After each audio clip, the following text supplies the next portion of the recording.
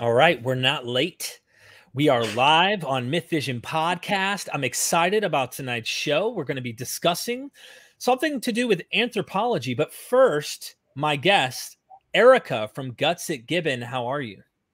Oh, I'm doing all right. I'm excited. I'm ready to go. I'm hydrated. I'm in my lane. I'm vibing, and I'm ready to talk a little bit about out of Africa and anthropology. I think this is going to be a fun one.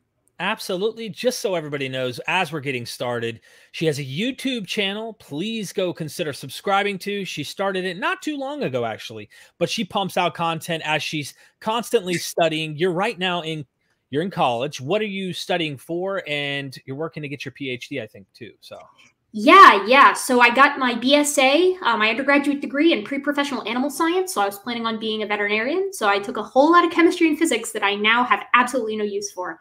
While I was an undergrad, I picked up a minor in anthropology and another minor in biology, which spurred me to try to combine these two in a sort of Dragon Ball Z style fusion. And I went and got my master's of research in primate biology, behavior, and conservation over in London. So my background is pretty heavily inserted into other primates, extant primates, extinct primates, things like that. But fortunately, since humans are primates, and I am currently pursuing my PhD, I'm a first-year PhD student, so I'm just finishing my first year, and I'm about to finish getting a graduate level course accreditation in hominid evolution, which is taught by someone who I'm not going to dox myself, but someone who's very active in the field, which is great. I think that makes me pretty laser target focused as far as the topic we're going to be talking about today, which is human evolution out of Africa, primates, and sort of where it is that we come from and what support do we have for that. So a couple things. She has a Patreon you can go support her at, especially after this episode. If you really liked what you heard, you can get a lot more information. You can also message her that way and contact her through the Patreon. It helps her go to school and continue her education, doing what she's doing. And eventually, when you get your PhD, I'd like to do some online courses with you. In particular, educating people on evolution, human evolution in particular, of course, to get to that point, because that seems to be a huge hot topic for anyone who holds to sacred myths and ancient stories about our origins. No one likes to think we came from some type of ape or monkey or chimpanzees are related to us in some way. There's a big concern there for many people. You know, I came from the young earth creationist background as a fundamentalist. So please go support her. We have the Patreon as well. The topic today, the show and the video we really want to discuss is on a channel by Robert Sopehr. I'm hoping I'm saying his name correctly. Perhaps his stands in side chat can let us know if we're properly giving the man himself credit. Okay. Yeah, this is the video, Debunking Out of Africa. I've properly plugged him down in the description. And yeah, we're going to watch this. Of course, I had to do a few tweaks because the YouTube world is fishy. And if for whatever reason Robert felt offended or didn't like the video, we want to make sure that people aren't trying to pull the plug and ruin the opportunity of us being able to review something that we do find. And we're going to be critical. We're going to be critical of the view. We're going to give credit where credit's due. If something's accurate, we want to say it's accurate. If it's not, we want to say why it's not. And I really want everybody in the chat to hold on with your questions and such, if possible, till the end. We'll do Q&A hangout. You want to challenge her? Bring it. She is all for challenging. Trust me. She loves a good fight. When I interviewed you, you're like, bring it. Anyway, where do we go? You want to start playing the clip, or did you want to say something before we get started? Yeah, I would like to say kind of one thing moving forward. So Robert, and I'm just going to be referring to him as Robert moving forward to just avoid the snafus with potentially butchering his last name, because I know how that goes. That can be irritating. But Robert he proclaims himself to be an anthropologist. Now, I'm going to be a little bit in meme mode today. For those of you who maybe follow me, I don't tend to go into meme mode unless I feel like someone is perhaps dipping a toe into bad faith acting. That's something I'm a little concerned about with Robert.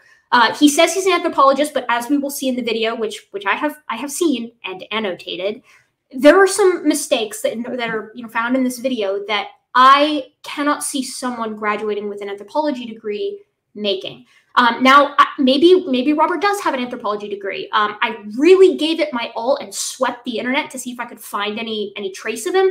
I couldn't find anything. That doesn't mean he's not an anthropologist. That doesn't mean that he didn't graduate from where he said he graduated from. And I'm not going to say, because I'm not going to try to dox him.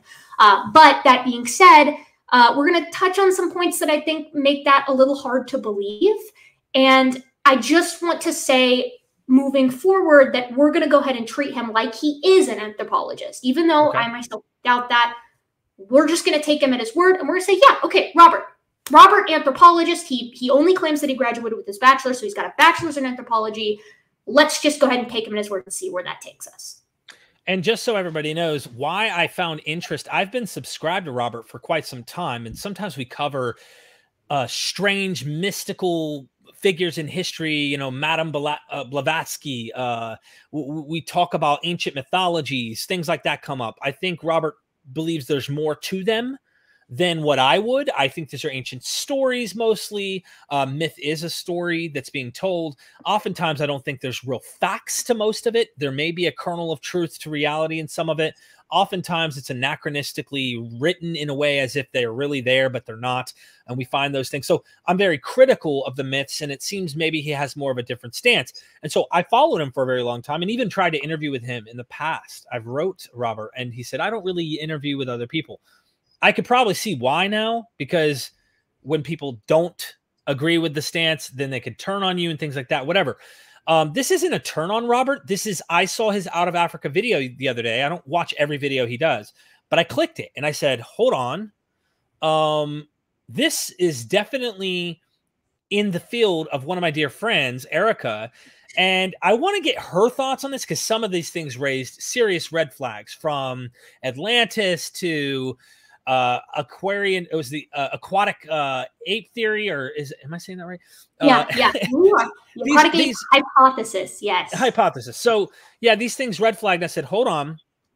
Robert has, you know, what, 340,000 people, 240,000 people on one channel.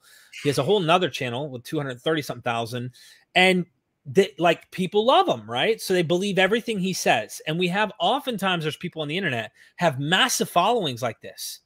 And it's almost like a cult following. I mean, I'm sure there's people even that watch me or you. If we made a mistake, they probably won't check it. They won't catch it. They'll believe what we're saying. Oftentimes, I even try to teach my audience to check everything I'm saying. Don't buy what I'm saying. Investigate, because that's why I interview other academics, PhDs and experts in the field, and really challenge even my own thinking on these issues going in. Anyway, I rambled there just to make the point. If 250,000 people are following, I think it's important to go, you know, what is he saying? And why are so many people following these ideas and not actually looking into what mainstream academics have to say? So we'll play the clip, and I will pause it every time you have something to say or I have something to say. At the end, we'll get to super chats and things like that. Yeah, I imagine that this video is in its non kind of trimmed down format. It's like 10, 13 minutes long. But that being said, there's a lot to cover. So I imagine that we are going to be stopping at least relatively frequently. If folks in the chat feel like we're stopping too often, let Derek know. I'm not watching the chat because I get fighty. I try to post up with chatters when I see, you know, challenges going on over there. So I don't have the chat pulled up, but let Derek know. I certainly don't want to ruin the flow with my incessant interrupting. Yeah, there's some red flags that are going to come up in this video as well. I hope we touch on when we get there. So we're not talking about you, Robert Herring, so don't worry, my friend. But yes, let's get started. And I shortened it because I sped it up. I reversed it. I mirrored it. I put it within something, trying to protect the channel because you never know. I also kind of mimicked something he did when he was reviewing a different channel, the same TV setup. So here we go. Let's see what we got. In appreciation of a lecture I gave last... Bear with me. Here we go. This is how it starts, and the American Anthropological Association designated February 18th as World Anthropologist Day, and I was sent a gift certificate for a free meal at Red Lobster Restaurant in appreciation of a lecture I gave last month for a private organization, which is all I can think about as I stay. Okay. Thing number one. So the American Anthropological Association, totally legit thing. But one thing that immediately rang my alarm bells while I was listening to this the first time is that seamless transition in from saying there's this anthropological society is a thing. They sent out all these Red Lobster gift certificates. I got one for a private lecture that I did. right? Now, as far as I am aware, and I just got back from an anthropology conference back in March, late March, the AABAs, the American Association of Biological Anthropologists, there were no private lectures being given there, at least none that I was aware of. Everything is public record. In fact, in order to actually present at the AABAs, you have to publish an abstract that shows up and is available online. My abstract is available online for the poster that I presented there. So alarm bells should be going off anytime you hear about privacy and things like that, because science is meant to be open access, meant to be, big underline in that, open access, but at least, at the very least, it's meant to be open access for other scientists and colleagues so they can come and peer review your work, because that's like the most important thing for science is the ability to peer review. So private lecture, a little bit of a red flag, but let's keep going. Okay. They're out into the ocean, reflecting on ancient history, and of course, fresh seafood. Anthropology is the scientific study of people, past and present, with a focus on understanding the human condition, both culturally and biologically. In America, the curriculum is divided into 4 parts, including archaeology, consisting of the analysis of unearthed artifacts and other physical remains, linguistics, which deals with all aspects of language and its origins, culture, meaning traditions, customs, and behavior, and of course, genetics, pertaining to human biological diversity, DNA, racial origins, and evolutionary theory. So stop. Yeah, go ahead. Yeah, so it's really weird to me that he's got this, and perhaps a little telling, he's got this video debunking out of Africa, which of course does fall under the purview of biological anthropology. The 4 fields of anthropology, and I teach a lab about biological anthropology that accompanies the lecture portion taught by the actual professors.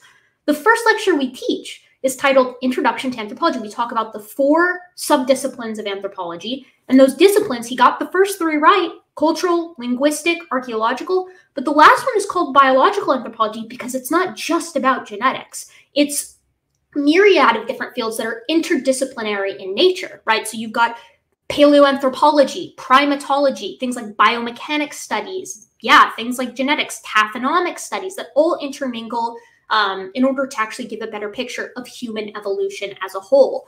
To relegate it to genetics is also very telling of how he's about to handle some of the fossils that he brings up. All right, moving on. And while various hypotheses pertaining to humanity's origins are discussed at the university level, the out of Africa theory is heavily favored, despite compounding evidence to the contrary. Because okay, and we're going to get into this. Compounding evidence to the contrary of this theory. He's going to mention political, like he thinks there's just a secret agenda. It was like a conspiratorial type mindset, but let's let him say that. It seems to support a social... Other quotes I've seen him use are like straight up Afrocentric Marxism is like a phrase that I've seen him use, which is, it just kind of makes you go, huh, and put your ears on high alert for what's coming next. All right. Engineering political agenda rather than a scientific one. Another theory which is touched upon is called the aquatic ape, which I covered in a prior video, that postulates that mankind did not necessarily come about from monkeys and great apes, but may have shared a common ancestor that evolved around water, whether on the surface of the earth. So, quick note there. Saying the aquatic ape theory like it is anywhere in the same tri-state area as out of Africa is insane. Out of Africa is nearly universally accepted, at least out of Africa, as in the roughly 50 to 70,000 year ago departure of anatomically modern-ish Homo sapiens from Africa and dispersing it out into the world. This is pretty universally accepted by people. The aquatic ape hypothesis, on the other hand, is like the fringe of the fringe within conventional, quote-unquote, biological anthropology. Something that he said there that, and I know I keep saying this, but it keeps coming up, right, that is getting my alarm bells going, is saying that the aquatic ape hypothesis doesn't state that humans evolved from a monkey or an ape, but rather something that lives, in these kind of coastal areas or, and he's going to say this in a second, subterranean caves. If you had actually read the aquatic ape theory, you would know that we still do come from previous catarrhine monkeys in the aquatic ape hypothesis. You're not doing a ground up evolution from something that isn't a primate, that isn't an anthropoid, that isn't, a catarrhine up from, you know, a single cellular organism in the sea. This isn't what's happening. That's not what was proposed by the individual who proposed the aquatic ape theory, which hypothesis, excuse me, which I forget her name right now. But yeah, that's seriously concerning. And you'll continue to see this. Clearly, Robert doesn't think humans are apes. He doesn't think that we're primates. And that's also concerning because that implies that he doesn't know basic taxonomy, why things are placed where they are, the nature of monophyly, how nested hierarchies even work. It's just concerning, to say the least. By lakes, rivers, and oceans, or in subterranean caverns, which also contain similar bodies of water, with some upright walking hominins later taking to the trees to evolve into branch-climbing monkeys or fur-covered apes. And while this may sound counterintuitive, mainly because... Yeah, so quick note there, just in case people are wondering, like, humans taxonomically speaking are both monkeys and apes, right? Which would mean apes are also both monkeys and apes. When I say monkeys, I mean we are catarrhine primates, which catarrhines, it literally means like downward turned nostril monkey. Anthropoid is similarly monkeys that are not tarsiers or strepsirrhines, things like that. Now, colloquially, when we say monkey, we usually mean like, this is a primate with a tail, and an ape is a primate that doesn't have a tail. But taxonomically, things get a little bit more complicated. So it's kind of concerning, right, that Robert is talking about this without giving appreciation, I guess I should say, for how these nested hierarchies are based on physical characteristics and genetic suites as well. So like, why are we primates? What characteristics do we have that all primates have, right? It's aspects of our mobile wrists, our mobile shoulders, our mobile ankles so that we can maneuver around in the trees. It's flat nails instead of claws. It's big brains for our body size. You can go down the list. What makes us an anthropoid? What makes us a catarrhine? And whether or not humans are included in going down this list and categorizing organisms within primates as an order, you still end up with these same nested groups with suites of characteristics that unite them. Then when you say, where should we put humans? Humans, without fail, fall down the line with order primates, right? Anthropoids, catarrhines, hominins, and Homo sapiens. This is not something that is avoidable. In fact, there is no way to categorize life uniformly and not have humans nest within the primates all the way down to being another great ape. So this is something that if Robert is planning on overturning the entirety of human evolution, you might want to have a good grasp of, because he's going to have to make that argument eventually. If he's the, as he calls himself, the most dangerous anthropologist, right? How about do something a little dangerous and rewrite taxonomy? But then you would have to be able to do that, right? And there is no way to actually rework these suites of characteristics in a uniform way for the rest of primates and somehow lump humans outside of it. I say this to creationists all the time. It's just not, to the extent, by the way, Derek, that some creationists, younger creationists that I know, have since copped to the fact that, yeah, okay, humans are apes. Then they say we didn't evolve from other apes, but like morphologically speaking, we have that suite of characteristics that nest us in that group. I almost think, and we're going to get to this statement, correct me if I'm wrong, it sounded like he was almost trying to argue when he uses one of the scholars that apes and monkeys came from humans and not the other way around. Like it's backwards is what he's trying to argue. Yeah, we'll get to that, I'm sure. We'll get to that. Okay, cool. Because of decades of media conditioning, the concept does share some parallels among some of the world's foremost geneticists and evolutionary biologists, who may or may not also have received a coupon at Red Lobster. Dr. Owen Lovejoy is a distinguished evolutionary anthropologist at Kent State University, Ohio, best known for his work on Australopithecine, locomotion, and the origins of bipedalism. Lovejoy has published more than 100 articles related to his research, and is most well known for his work on reconstructing Lucy, an alleged human ancestor with an opposable big toe on its feet, meaning they resembled thumbs. Okay, there's a lot to unpack in that small little section. And in fact, this next probably like 3-minute section has some impressively incorrect paleoanthropology. And this is something that I'm going to be able to show you is incorrect simply by like showing you pictures, which I think is quite cool. So first and foremost, share your screen? Yeah, so I'm going to go ahead and share my screen with you here. Hopefully it will go smoothly. And I'm going to show you this picture. Can you see this? Yes. All right. So this individual here is a hominin known as Ardipithecus ramidus. Ardipithecus ramidus lived 4.4 million years ago. It is a more derived, that is to say, it has more modern, quote-unquote, characteristics than the hominins that came before it, the likes of Sahelanthropus chilensis, Auroran tugenensis, and Ardipithecus cadava. One thing that you should note about Ardipithecus is that it has a divergent big toe down there at the bottom.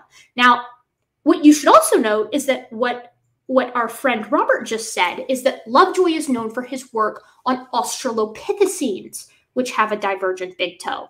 Owen Lovejoy has worked with Australopithecus afarensis. Of course, he's done extensive work with Lucy, but he's also worked with Tim White, and Tim White's specialty is Ardipithecus ramidus. Ardipithecus has this nice divergent big toe that's really quite strange, but it seems to me like he's confusing it with Australopithecus afarensis, whose toes are in line, not divergent. This is part of the reason why we know Australopithecus afarensis was a biped, because it had inline big toe, right, an inline helix or big toe, as well as the other suite of bipedal characteristics that coincidentally, other than that divergent toe, Ardipithecus ramidus also had.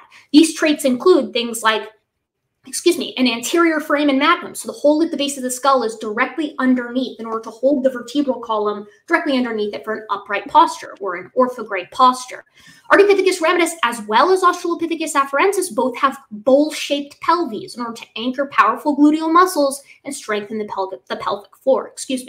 They have valgus knees, or knees that hold the weight, again, directly underneath the body. And Ardipithecus has these traits just as Australopithecus afarensis does, just as every other Australopithecine does. Now, something that Robert is going to, kind of not say outright, but heavily imply, is that a lot of this information for Australopithecus afarensis comes from Lucy. Australopithecus afarensis, or Lucy, having lived 3.7 million years ago, or significantly more recently than Ardipithecus ramidus' 4.4 million years ago. But what he's, I guess, not completely appreciating is the fact that we have more Australopithecine specimens than we know what to do with, comprising well over 300 individuals and comprising, thousands of specimens, individual specimens, whether it's, an ulna here or a metacarpal there. And all of this combined lets us know that, yeah, Australopithecines, not only were they bipeds, they could not have biomechanically been quadrupeds, right? So when they come down from the trees, and make no mistake, they were still doing some stuff in the trees, at least Lovejoy actually would agree with me on that one. They still have these curved phalanges, and it may be an evolutionary holdover, or it may be that they genuinely are still spending time in the trees for things like nesting or foraging. But when these guys came down to the ground, and we know that they had to often because they lived in a mosaic environment, not a rainforest, so they had to come down to move from tree patch to tree patch. And this is, of course, known from isotopic work that's been relatively extensive for East Africa, that they were moving bipedally on the ground, a striding biped, as some anthropologists have put it. But already Robert has goofed up. There's only so many genera in hominin evolution: Sahelanthropus, Auroran, Ardipithecus, Australopithecus, Paranthropus, Kenyanthropus, and Homo. That's 8. And he goofed up 2 of them, right? That's not a good way, that's not a good starting point to be saying you're going to overturn all of paleoanthropology moving forward. So we're going to continue to be talking about these particular hominins, the relationship between Ardipithecus. Lovejoy is actually one of the individuals who proposes that Ardipithecus is directly ancestral to this individual, or this is actually Africanus, but Australopithecines in general. So, boy, it sure is important that we track those bipedal characteristics, given that Robert is saying that they're tree-dwelling, tree actually limited effective quadrupeds, which is quite strange to me. So let's continue. I've said my piece for now. Absolutely, no, yeah, and we're gonna get his video going branches here. And climbing trees. I do want to mention one thing. You went on a lot of stuff there, and me as not being a scientist or involved in this field, I would have to replay this, right, and actually investigate some of the things you're saying, because you're covering a lot. I want our audience to bear. You can always watch us again, pause it, take a deep dive. But the one question I have is, you haven't once responded to his claim that this is all just a political motivation. You're spitting facts. You're dealing with the data. You're dealing with you're dealing with the fossils. You're dealing with what's going on right in front of our eyes. Why haven't you spent any time addressing the political statements there, Erika?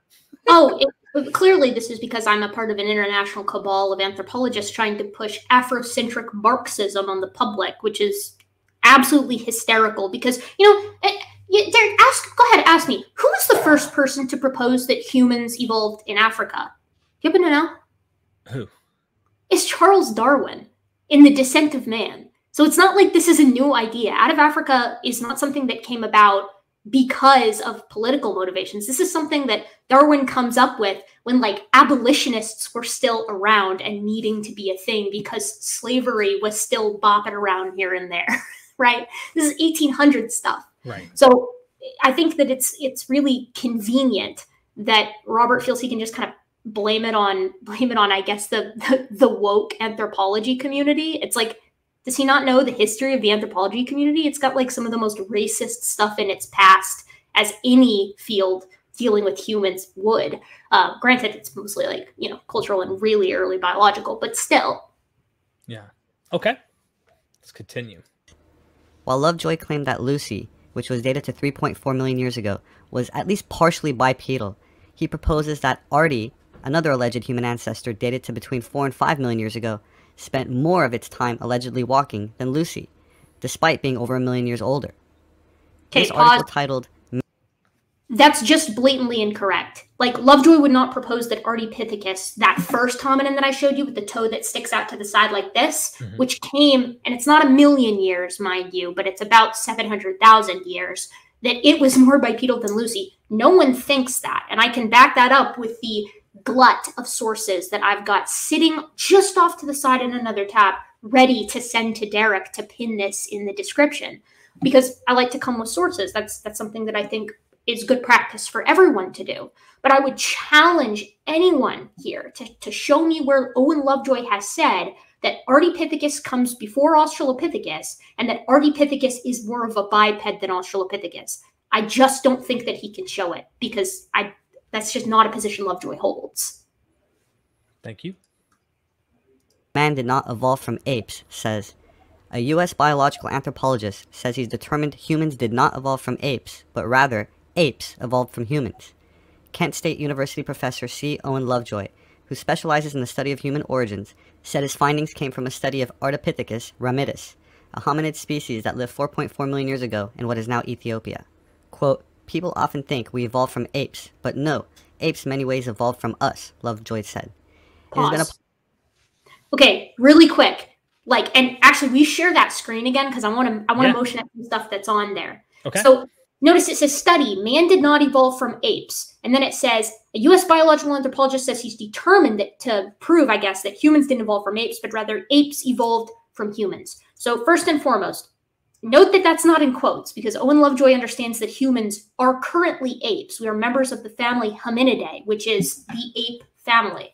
And then you have to go all the way down to that area that's cut off where he finally they get a quote from this guy where he says, people often think we evolved from apes, but no, in many ways, apes, and he's using this colloquially to refer to other extant great apes, evolved from humans. And what he means when he's saying that, as referenced by literally the entire body of Owen Lovejoy's work, of which I have read most, if not all of, for the class I'm currently taking on hominin evolution, given he's so involved in two of these really early members of our lineage. What he's saying is that Ardipithecus ramidus has in many ways more similarities than the modern human body plan than it does with knuckle walking chimpanzees or gorillas, because those guys are quadrupedal and they walk on their knuckles. Both of them do. Humans are bipedal with an upright stance. Ardipithecus was probably hanging out in the trees sometimes with an upright stance, and when it came from the ground, it still had that upright stance, as referenced again, or as I guess supported again by that entire suite of characteristics that's necessary, or that rather that if you have them, you are necessarily a biped.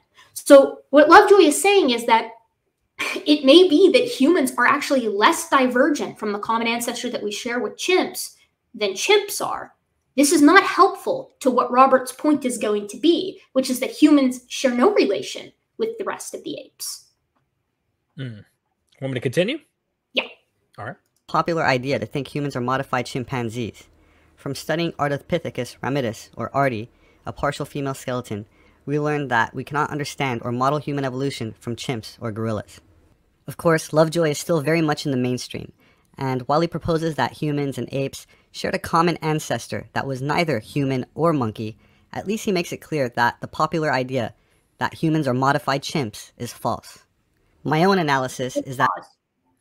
Quick pause there. I want to give him credit where credit is due. Yes, Lovejoy has said in many of his sort of conventional works, all his work is conventional, but published works, yeah, chimpanzees probably aren't the best model for the last common ancestor between humans and chimps. And the reason is because both humans and modern chimps have been evolving for 7 million years. So it's unlikely that either one of us represents a perfect model for something we both diverged from 7 million years ago. So yeah, he's totally correct. Of course, it is kind of weird that Lovejoy has published work comparing Ardipithecus to chimpanzees and then to humans to show, you know, where Artie falls on this, after he just said that it's not a good idea to compare us to chimps. But I digress. That's kind of a dig more on that strategy by Lovejoy and Tim White than anything else. Now he's going to tell us, Robert is about to tell us why, and the quote that he just said, we kind of cut him off a little bit, is from my own research. Back it up a little. Yeah, let's do it. Let's back it up a little bit. Okay. Or monkey, at least he makes it clear that the popular idea that humans are modified chimps is false. My own analysis is that neither Lucy or Artie, which were a little over 3 feet tall, walked upright at all, and were both primarily tree dwellers, not only because their feet resembled hands like other apes, but because their furry ape-like bodies did not sweat, the way all bipedal hominins do, as sweating is a trait that is associated with running and hunting, which neither of these specimens... Okay, so a couple of quick things.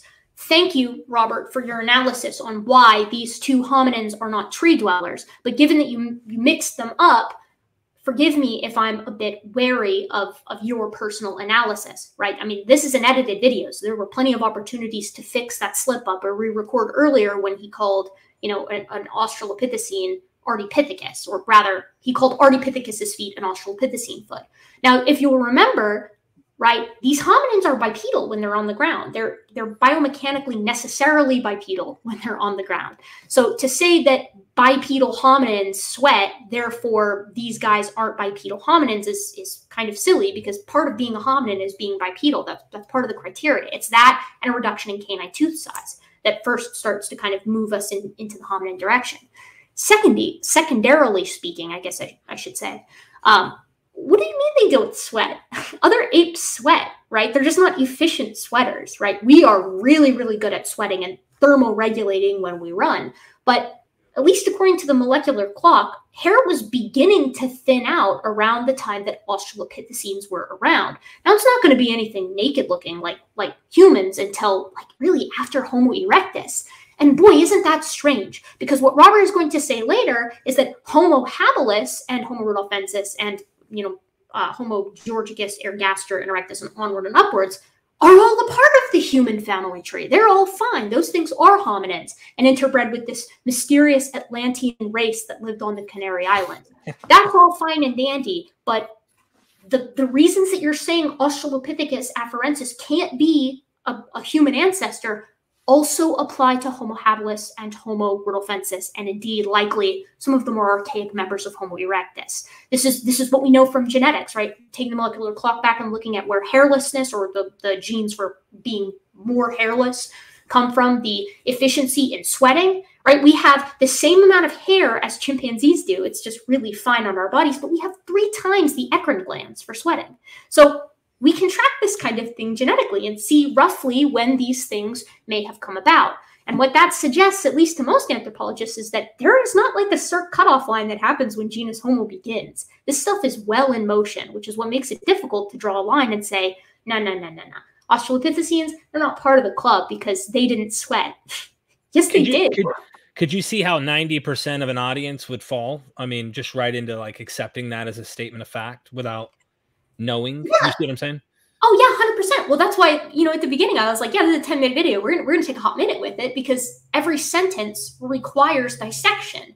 Now, you can probably take my sentences that I say and find wrong things in them over the course of my career on YouTube. Everybody makes mistakes. This is true.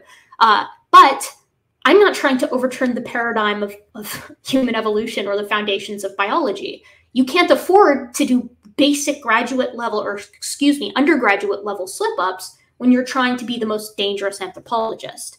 That just can't happen.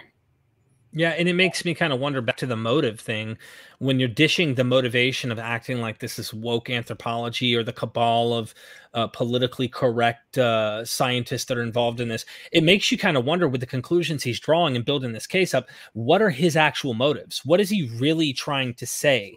Is he trying to make a certain race better? I mean, I really kind of wonder these things. Is he trying to say that, hey, us humans didn't come from the same breed as other people from other ethnicities? Is that saying that one is superior than the other, etc.? What is the point? I mean, you kind of have to ask those questions. So, all right, let's continue. Stop me anytime. I don't care if it's 10 seconds from now. We are almost halfway through the video. So, did. The artistic reconstructions in museums are deceptive, showing erect, upright models with human-like feet, which is a fraud. And while they're not completely fake specimen like the Piltdown Man, which was a baboon's jaw glued onto a human skull and touted as the missing link by the British Museum for almost 50 years. Okay, so go ahead and share my screen if you would please, Derek. Absolutely. So this individual that we've got here, again, we've already seen this guy. This is STW 573, I believe. And let me hide that there. I hope you guys, can you see the foot on this thing down here? Barely. Barely? I mean, we can see it, but we can't, like, examine it up close. Yeah, that's okay. I got another better picture to show you for that. Oops. We're going to get to that later. This is an Australopithecine. This is Australopithecus africanus, STW 573, known as Littlefoot. And the reason it's known as Littlefoot is because it's got a foot. Down there at the bottom, and I think I'll switch over and like Google a pretty good picture in a second to show it a little bit better. This thing's remarkably complete, so it's not like the foot is like fraudulent. It can articulate with the distal end of that tibia and with those metatarsals down there. But the toes, the phalanges and the metatarsals that come off of this, the tarsals and the metatarsals that come off of this foot are straight and in line, right? The feet aren't fake. They're perfectly representative of everything that we've ever found. Another one that we've got is this one. This is a better picture, so you can see a comparison of Morton in 1935. He imagined what the progression from a more primitive ape-like foot would look like as it moves to the human form. Now, Ardipithecus ramidus, that one we talked about that he goofed up with that divergent big toe, is right there. It's pretty obvious. And then Morton imagined that a transition between something with a divergent grasping toe would look like that thing that's a drawing that says Morton's 1935 pre-human foot. STW 575, Australopithecus africanus, is to the right of that. This thing had inline toes, right? Just like a human does. Right. And dated to the same time period are the Laetoli footprints, right? And everybody knows the Laetoli footprints. It's a trackway of footprints that are significantly smaller than modern human feet, right? But they are displaying a morphology of something that has 3 arches in the foot, just like modern humans do, and an inline toe, just like Australopithecines did. And it's dated to the time period that Australopithecus afarensis was in the area. So not only do we have evidence that their morphology of the feet, suggests something that's bipedal and walking with an inline toe and 3 arches, but we also have the footprints made by these creatures. And they show that they're bipedal. There are no knuckle marks on the Laetoli footprints. But we got even better because we've also got the Dakika child's foot, another one with inline toes. Wow, shocking. The feet aren't fake, right? Saying that they're fake and then comparing them to Piltdown Man of all things, when we have so much fossil material. We have metacarpals. Carol Ward reported on metatarsals and tarsals that Carol Ward has reported on. And I met Carol Ward at the AABAs this year. Right? A metatarsal, for those of you who are wondering, is like the toe bones that are before your actual toes that stick out. They would be these right here. And they're curved because they have arches, right? So, to say that they're fake is silly and displays to me someone who like literally hasn't looked at the fossil record. That's the part that's so concerning. Because all you have to do is Google Australopithecine foot, and this stuff all comes up, raring and ready for you to see. Like, can you imagine an anthropologist in the field ever drawing the conclusions that he's drawing?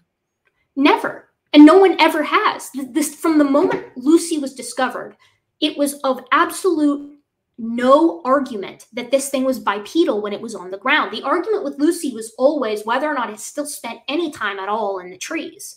And the reason is because, and the reason it's become more solidified since then, is because, again, we have more Australopithecine material than we know what to do with. We have like over half a dozen species in the genus Australopithecus, comprising over 300 individuals, made up of thousands of specimens, many of them carpals, metacarpals, tarsals, metatarsals, and phalanges, and knees and pelvies and bottoms of skulls with the occipital holding the front. We know these things were bipeds. This is of no debate. Even like you will rarely find good arguments coming from anybody who's trying to say that these things weren't bipedal on the ground. But then it gets worse because he starts talking about the Piltdown Man, and he gets the Piltdown Man combination wrong. He says that it's a human skull with a baboon's jaw. It was an orangutan's jaw with chimpanzee teeth, right? The Piltdown specimen is something that you learn in like a 101 class because it's the most famous hoax in paleoanthropology of all time. And it's just worrying to me that this is an edited video and he's getting that much wrong. And he didn't even get in the right family, right? Baboons are Stracopithecids. We're hominids. No one would buy a baboon's jaw is too small, wouldn't even fit. So anyways, I'm just, this riles me up a lot because it feels, and I know I'm getting sassy with Robert, and like, Robert, I'm sorry, like, but if you're calling yourself an anthropologist, you should probably make sure that you're doing the work to be deserving of that label, if that makes sense. Like, just do the footwork, haha, and like look up pictures of Australopithecine feet before you say that they're fake. Thank you. All right, I'll continue.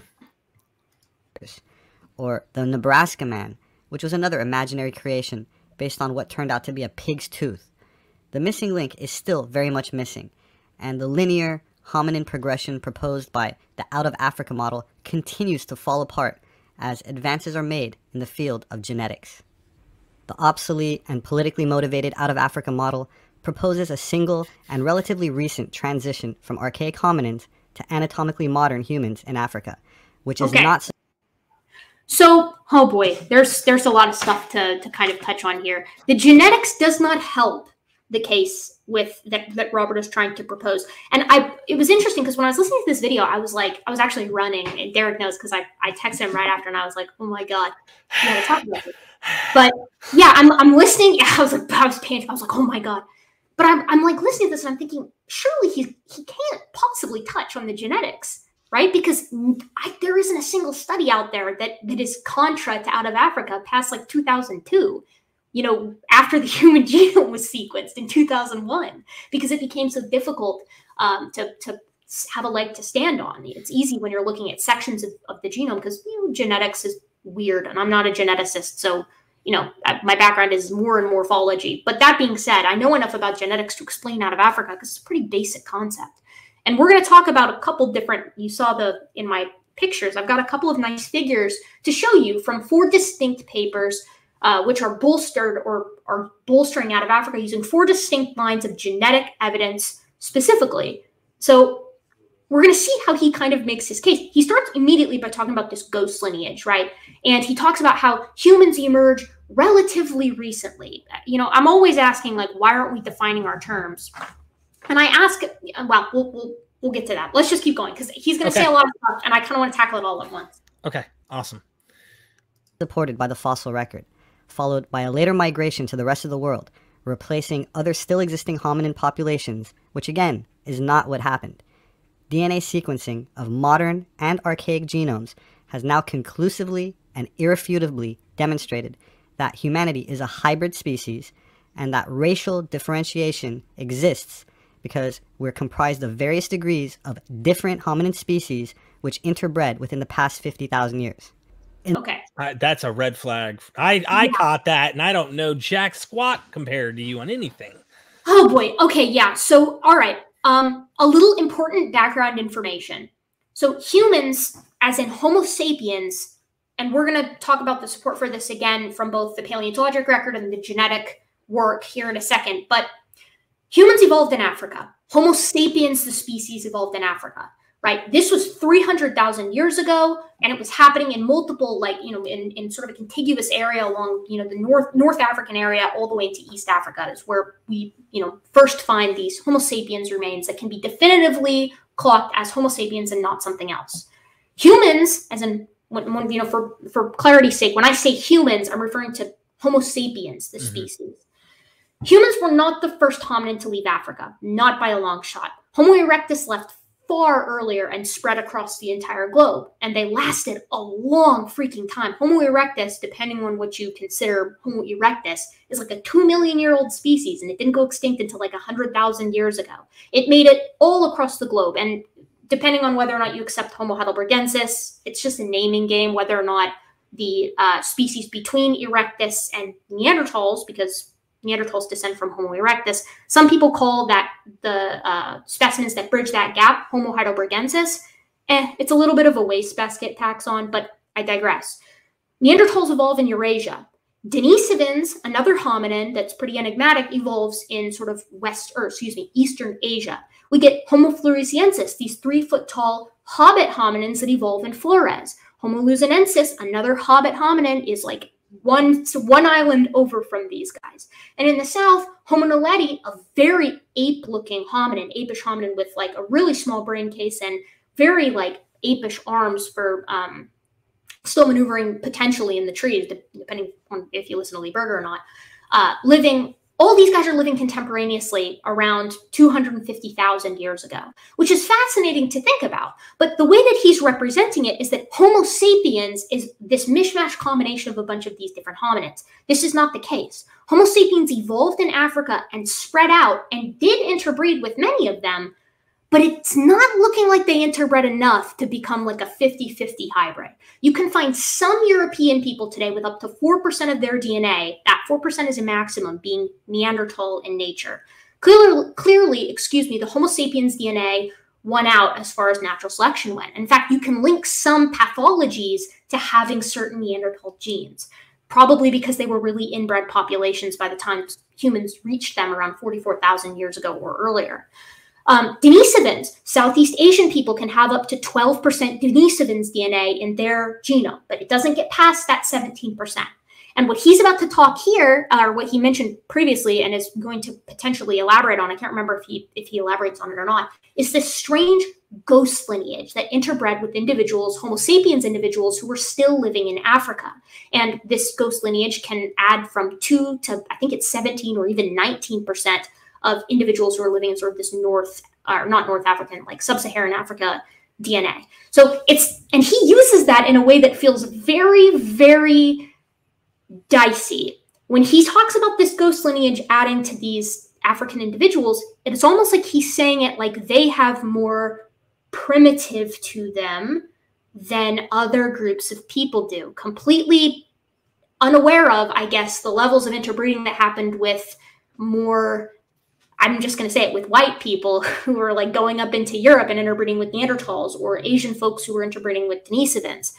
Pretty much every human group interbred with some kind of archaic hominin that came earlier, because we're humans and we were interacting with people that looked like us but weren't us, but could exchange some genes. That's what humans do. We've done it since the dawn of time. This is why cultural exchange tends to involve genetic exchange too, when you track it through time. There is nothing about African groups that makes them more archaic, and it's kind of obscene to imply that that is the case. I'm going to back this up with genetic work here in a little bit, some of the work that's been done on it, but it should be a big red flag that he isn't treating all these archaic admixtures equally.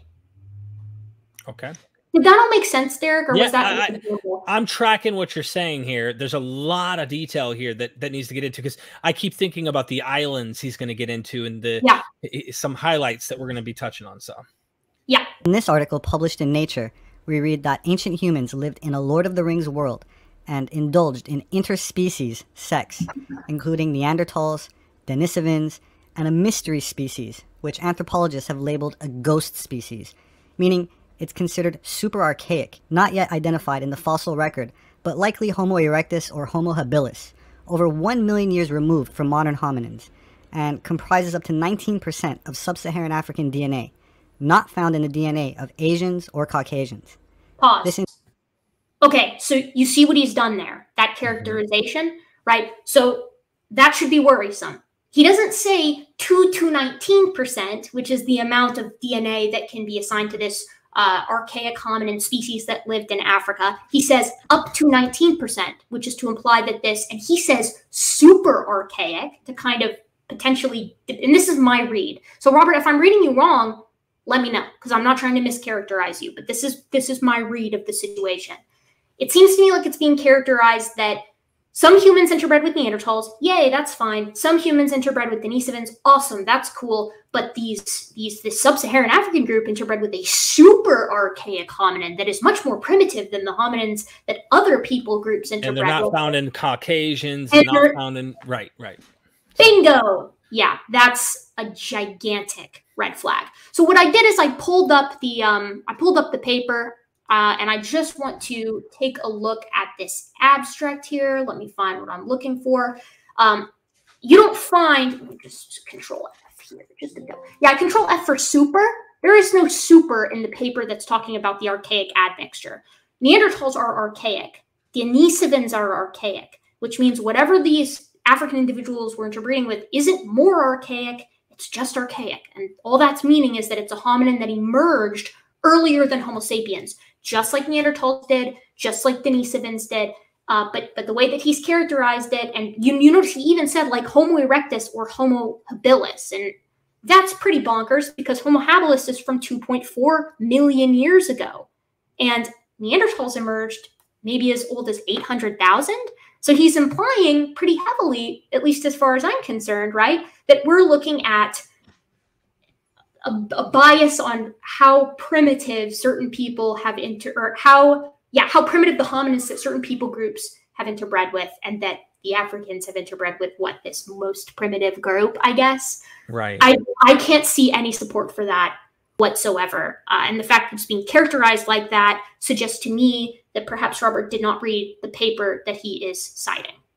I kind of wonder too, it seems that Robert reads a lot of old stuff, Madame Blavatsky and all these kind of spiritualists and things. I also wonder if he studied ancient, or I call it ancient, centuries old anthropologist. And like you said, we've had a dirty, dark history in anthropology that actually showing racist ideologies and whatnot, Nazi Germany, etc. I wonder if he's come across someone who's made these statements before. It'd be interested to investigate and find out.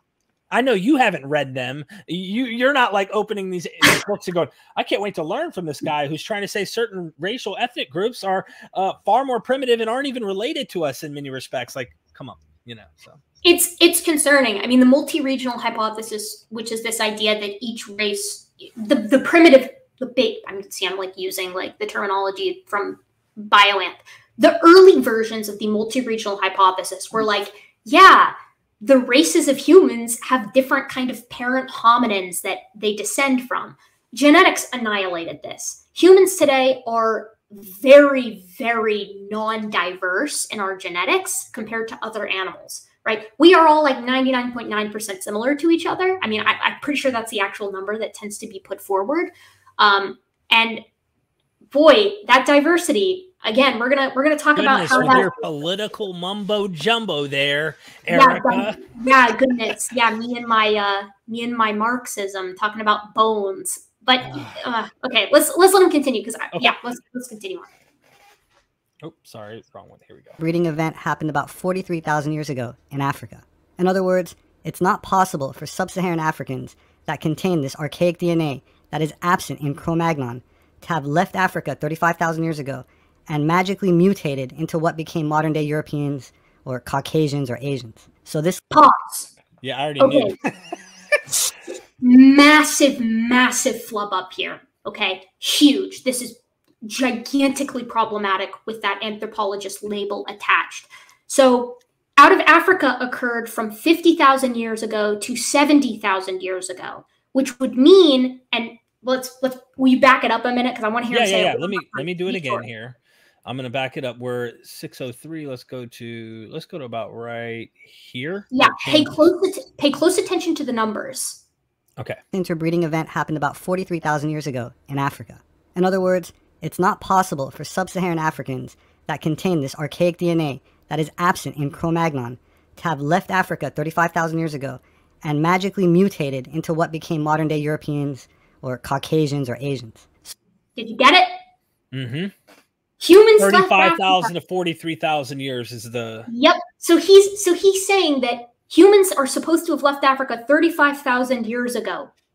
Wrong. You're like, you just should go and double that number. That's when humans initially left Africa. And then he's saying, so sub-Saharan Africans can't possibly be, you know, this founding population for the rest of Homo sapiens, because the interbreeding event with this archaic Homo sapien or archaic hominin that's around happened 43,000 years ago. So he's saying the interbreeding happened before humans left Africa. So if we all left from Africa, everyone should have traces of this archaic hominin in their genome. The problem is he has the freaking date wrong.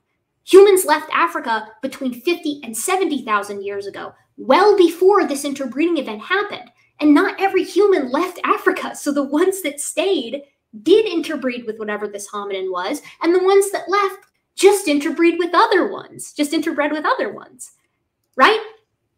You gotta know these numbers, man. Like, if you don't know these, you can't expect to overturn conventional anthropology if you're not even arguing with what conventional anthropologists are actually saying. And, you know, people might say, well, actually, those out of Africa numbers might not be, you know, those are taken from genetics and maybe their molecular clock's wrong. Nope, because we also have fossil evidence for when humans actually leave Africa. Because it turns out when humans die, we tend to bury our dead places. So we can actually plot through genetics, but also through, you know, human remains being left behind, the paths that humans took as they left Africa, right? This is not hard to find stuff. All right. It's frustrating. So this leaves the question, where did Cro-Magnon, or modern Europeans, come from? When we look up the word indigenous in the dictionary, it says, quote, originating or occurring naturally in a particular place. Native. That said, the islands right off of the coast of Africa are known as the Canary Islands, and the native, indigenous inhabitants were known as Guanches. They left behind tall, blonde, and red-headed mummies and were studied extensively by the National Socialists of the 30s and 40s. Okay. That's just a hell of a sentence, isn't it? Right? Yeah. Like, why is that even, you know, why? You know, anyway, but go ahead. For me, it's so... I mean, I'm not trying to like say that group of people's name because I don't want to like demonetize you. Like, are we allowed to say that word here? I mean, the National Socialist Party. Can I say that? I don't want to demonetize you. I don't think it would. I think it would be fine if you said that. The Nazis, I guess I should. Okay, Nazis. Whatever. We'll just say it. Yeah. So like the anthropological work that the Nazis did is not known for its like robusticity, right? It's just not known for being very good. And you might ask, tell me they're biased towards like white people. Well, like, yeah. I mean, yeah. You might say, boy, howdy. Why might that be? Why is their work so poor?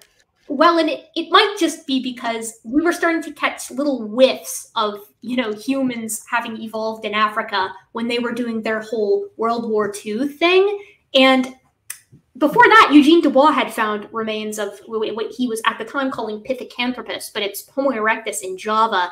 And they didn't really like that too much, the Nazis, because that would perhaps imply that humans did not evolve in Europe, which is where everyone thought they should have evolved. And that's why the Piltdown fake was found in the UK. So it's like, because of course it was, in order to support these ideas. I mean, there's a long and sordid past of people faking artifacts and also paleontologic finds. But boy, how curious is it that all of those faked finds seem to support this European-centric human evolution, while the ones that have stood the test of time and since accrued thousands of more specimens at dozens of field sites, they just kind of keep on bopping around, keep on coming back. And then that pesky genetics comes by and starts telling us about the L0 haplogroup. And where do we find it? The oldest haplogroup that everyone converges on? Sub-Saharan Africa. Oh, that's problematic. We're going to have to talk about that genetics here in a minute. But I think we're going to have to talk about it after we talk about the Guanchins and their red, blonde-haired mummies and Cro-Magnon man. So let's let him tell us about all of that. I love your energy. I really do. Seriously. All right, let me back this up a little bit because this is like the fun part of the show. All right, here we go. This is the goofball. This is where Robert enters into the goofball zone. It's pretty bonkers. Get ready for Atlantis and all of that interesting stuff. Here we go. Naturally in a particular place. Native. That said, The islands right off of the coast of Africa are known as the Canary Islands, and the native, indigenous inhabitants were known as Guanches. They left behind tall, blonde, and red-headed mummies and were studied extensively by the National Socialists of the 30s and 40s.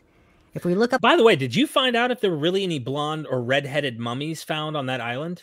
Oh, yeah. No, well, okay, so it's dicey, right?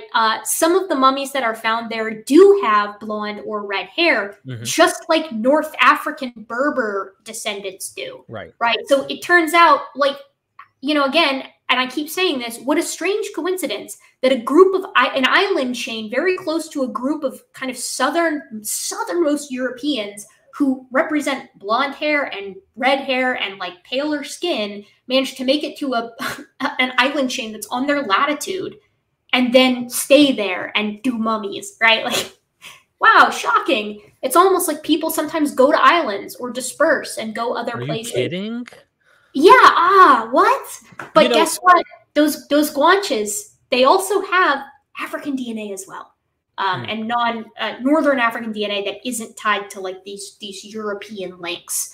M haplotype. I've got my papers in the background here, so next time we let it go. And if we ever do a follow-up too, I do want to mention I've interviewed Ralph Ellis in the past, and it's really ironic. He is in Europe somewhere, and I wonder if he has these same French old ideas, and that there's this, he might be like buddy with people like Robert. Maybe they're enemies because, you know, birds of a feather, they get too close together, become enemies often. But he always makes these cases to try and prove that like the Egyptian pharaohs were all Caucasians with red hair because they found some mummies with red hair. You know, everybody is like Jesus is a descendant of Julius Caesar and Cleopatra, like conspiracy theories to make Jesus, to make Jesus white. And Jesus is another symbol for King Arthur. Like the levels at which the conspiracy goes to postulate, like, well, really, whites were the ones who ruled that empire. Whites ruled that empire. Every single thing becomes kind of, well, my color, it must have been me, you know, and projecting it into the ancient world. God, and the funniest thing about this, too, is, like, skin color is, like, the most plastic trait out there. Skin color changes so quickly when we're looking at population level shifts, which is why skin color has actually evolved independently in different parts of the world, both in the lighter direction as populations move northward and need to absorb more vitamin D, and in the opposite direction, skin color has gotten darker as populations have moved into more equatorial regions, because it's a freaking adaptive trait to keep you from getting either too much radiation or not enough vitamin D, right? I mean, and this is all available online. You can just find this stuff out. A lot of these papers are public access, and there's other ways to find them too if you're not going to look at the public access route. You can email authors and ask them to see it. There's no excuse in the modern era to be, you know, ignorant of this kind of stuff. And again, he's the most dangerous anthropologist. Why doesn't he know this if he's got that anthropology degree? He's the one that said it, right? Biological anthropology involves genetics, and it also involves fossils, and he's getting them both wrong. And that's, you know, that kind of ties into the blonde-haired and red-haired mummies. Yeah, there probably are light-haired mummies on the Canary Islands, right? I didn't find anything on it on first glance. In fact, I found conflicting information when I looked into it. Some people said that they were more darker skinned. Some people said that they were more lighter skinned. It doesn't matter, quite frankly, whether they were dark skinned or light skinned, because none of this has any impact on out of Africa. What the argument that he's going to make is that, like, oh, wow, of course, people have different skin colors in different parts of the world and different hair colors in different parts of the world. You mentioned Egypt earlier, the old kingdom of Egypt. There's no denying that these individuals were super dark skinned, right? That we know this. We have the genetics of a lot of them, and we've looked at mummies, etc. The lighter skinned Egyptians were when the Ptolemaic period came around and the Greeks were occupying Egypt. Shocker, they're from the north. Where the skin is lighter. It's almost like you can track these things. And it's not some gigantic Atlantean level conspiracy where, you know, I'm sure, let's just let him continue. I'm going to do the genetics when we get more towards the end. Awesome. The Guanches in Encyclopedia Britannica, it says that they were the direct descendants of Cro-Magnon, which makes sense, as the museum on the Canary Islands has the largest collection of Cro-Magnon skulls anywhere in the world. It also says that they had blue or gray eyes and blonde hair, which also makes sense, since the mummies that they left behind had blonde and red hair. It also links them to populations in Europe and North Africa, and not only do the Guanches share genetic affinities with the Basque and the Berbers, which are the natives of North Africa, all of these populations are among the highest percentage of Rh-negative blood factor in the world. That said, the Basque mythology, which according to the Center for Basque Studies at the University of Nevada says, quote, "Where did the Basque come from? No one knows exactly where the Basque came from. Some say they have lived in that area since Cro-Magnon man first roamed Europe. Estimates of how long they have lived there vary from 10,000 to 75,000 years. Some say they were descended from the original Iberians. More fanciful theories exist as well. One is that the Basques are the descendants of the survivors of Atlantis." All right, that's a good spot to kind of pause for a second. So some of you might be wondering, like, what does Cro-Magnon mean? Because it keeps bringing it up. Cro-Magnon is just like a colloquial term that we use to refer to like early European Homo sapiens, right? So it's Homo sapiens, archaic and middle, and even dipping into the more derived Homo sapiens, anatomically modern, you might say, that lived in Europe. That's it. That's what Cro-Magnon means. So all of the things that he said, and again, I could not find a confirmation that the Guanches? Yeah, the Guanches, that these individuals that lived on the Canary Island, that they were definitively characterized by significantly light skin, blonde hair, blue eyes, or red hair. We can just say that's all true, though. We can just go ahead and give that to him. None of that changes the fact that the Out of Africa model states that humans left Africa 50 to 70,000 years ago, went up into Europe on one side, the N haplotype group, and all the way on the sort of southward and up into Asia Trail on the other side, right? Coming out of the Middle East, if you will.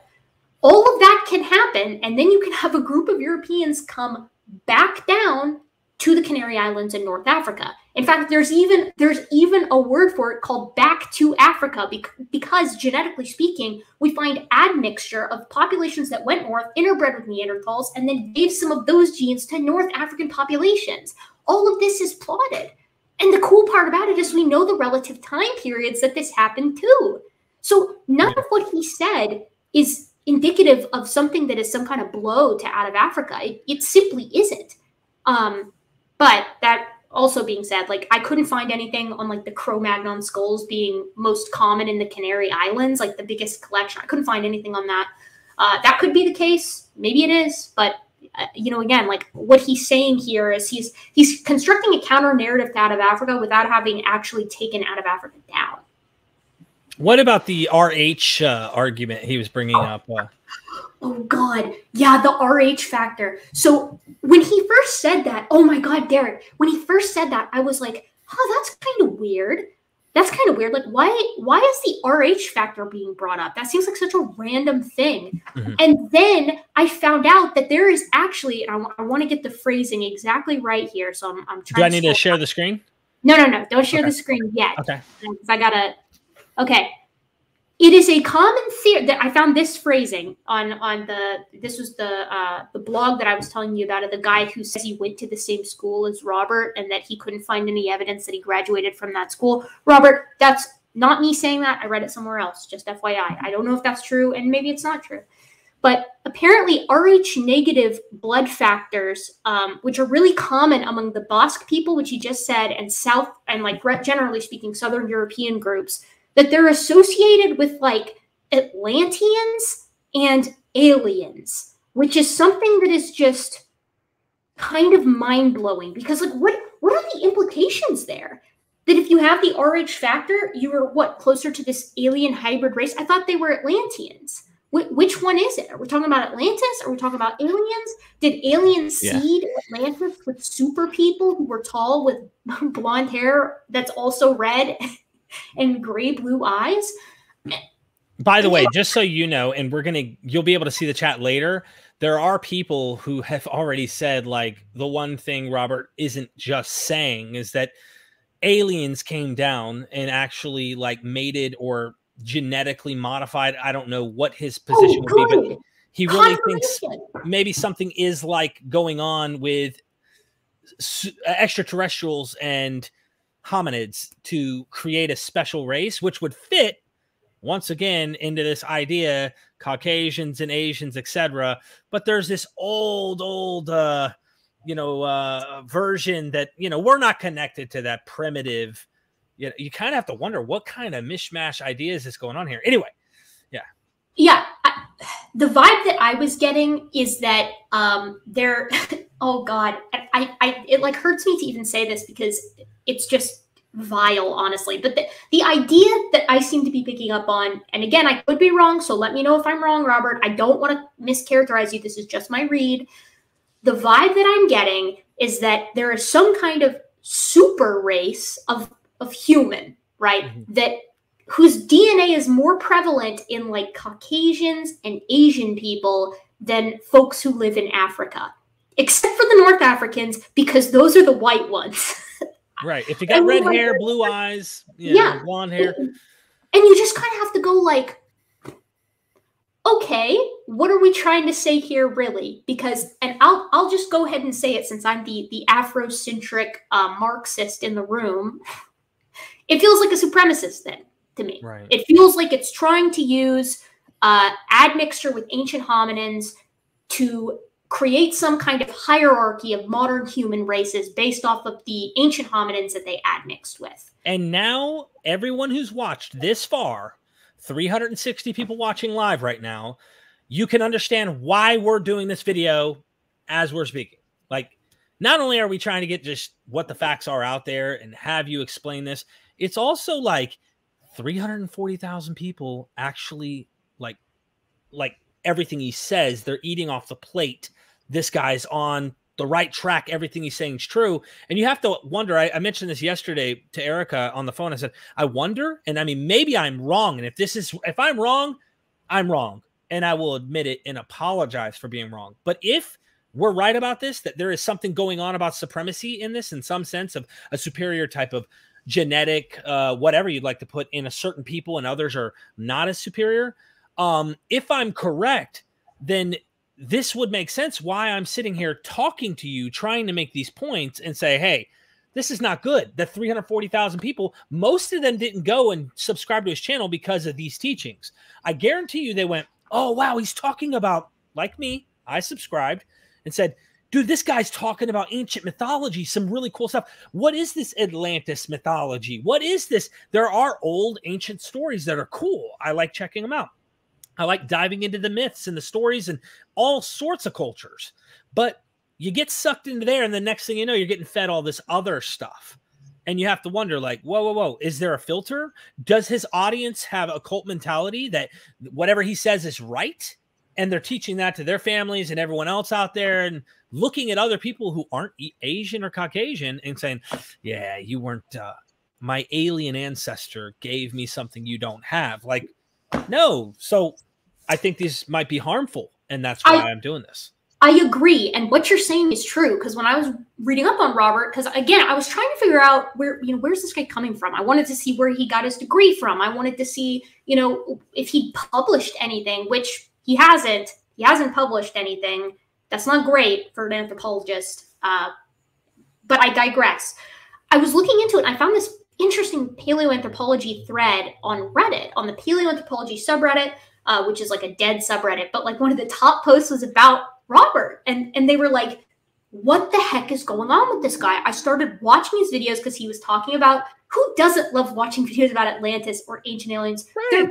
They're funky and interesting and cool. And like, far be it for me to say that I'm not an open-minded person. I don't believe in ancient aliens or Atlantis, but both of those things would be really interesting.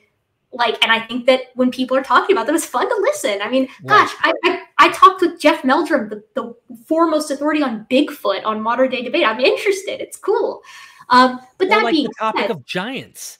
Like, why are ancient texts talking about giants? Well, they believe there's real fossils that are being hidden by the cabal. You are the cabal. Remember, you're hiding it. No, yeah. And so it's interesting to hear ancient stories talk about it. Why is the myth of giants prevalent?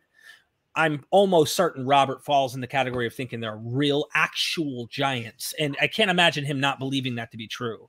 I think he actually believes that. So I tend to agree. And it's really interesting when you look, because the young earth creationists do this too. And it's weird that there's kind of Bible, so they're forced to, right? So yeah. Yeah, and it's weird because these individuals that they want to believe something, whether it's giants or, you know, Atlantis or whatever. And so they kind of put on their bias goggles when they're reading stuff. And like everyone has bias goggles. Yeah. This is true. Everyone has them. I have them. And it's up to us to do our best to try to take off those goggles when we feel them slipping down onto our head. But it's interesting that they filter a lot of these similarities between ancient cultures. Like, isn't it strange that, wow, younger Christians do it with dragons, right? So they say every ancient culture has dragons, therefore dragons are dinosaurs, and dinosaurs lived at the same time as people, not 65 million years ago. And clearly Robert is doing something quite similar here, you know, or has with the giant situation, where he's saying stuff like every culture has giants in them, therefore giants must have been real things. And they seem to forget, like, there's a lot of other similarities between cultures, but no one is going around saying, wow, it sure is weird that every culture seems to have a trickster god, or that a lot of cultures seem to have human-animal hybrids in their mythos, or that a lot of them seem to have, you know, great catastrophes of fire that happened into their past, and then saying, therefore these things were real or must have happened, right? Similarities between cultures may just say something about how humans view the world in general, right? Why do so many cultures have flood myths? And why is it so common that the flood myth stories seem to happen in cultures that live on riversides or by coasts, and that landlocked ones don't seem to have these flood myths? It's just interesting to look at these and see what they say about, you know, human nature. And there's a really very real question to ask there. I don't think the answer to that question is just going, well, if they're all saying it, it must be legit, right? Right. But, you know. Just so our audience knows, I will be getting to your super chats. We're almost done with the video. I want to say one thing and then keep playing the video if you don't mind. On the Giants issue, talking to Ronald Hindle, Hebrew Bible scholar, and he's looked into this. When a civilization is having to relocate, become nomadic in a sense, because a particular geographical climate changes, causes them to have issues with crops or whatever. So now they're nomadic. They had a civilization, right? Massive stones. They were well off for centuries, maybe even millennia. And then they have to relocate. Then centuries later, descendants of maybe people from other places travel in, they enter these regions and go, how did these stones get put here? When the more advanced, if you will, and I'm not saying advanced, you say that word among the conspiracy minded, they think I mean like technology is of computers, etc. No, they were more advanced. They had a bigger society. They were able to develop these walls. So now the mythos is developed. How did these walls get built? Because me and you scratching sticks and stones and hurdling our sheep and cattle in the middle of the desert, we couldn't do that. It must have been advanced gods or giant beings that had the strength to be able to put these stones in these places. They have no explanation. The mythos of giants is created in the imagination because of these things. So there's a lot to study rather than buying the myth literally as true. And this is why I do what I do. I love to get into this stuff. Yeah. It's well, and to add to your point, I'm only saying this because I told you earlier that I rushed home to make this on time because I'm taking, graduate students have to take 2 courses at the same time that we're teaching, right? So it's 6 hours, whatever. And I'm in Hominid Evolution, like I said, but I'm also taking Ancient Cities. And one thing that we talked about in Ancient Cities today was the Easter Island heads, right? Because for years, decades, centuries, people are like, how the hell did they move these giant heads? How did they do it? And then a bunch of college students were like, let's just see if we take 100 people and make a big cement Easter Island head, if we can walk it by pulling on either end of a big rope to a given spot.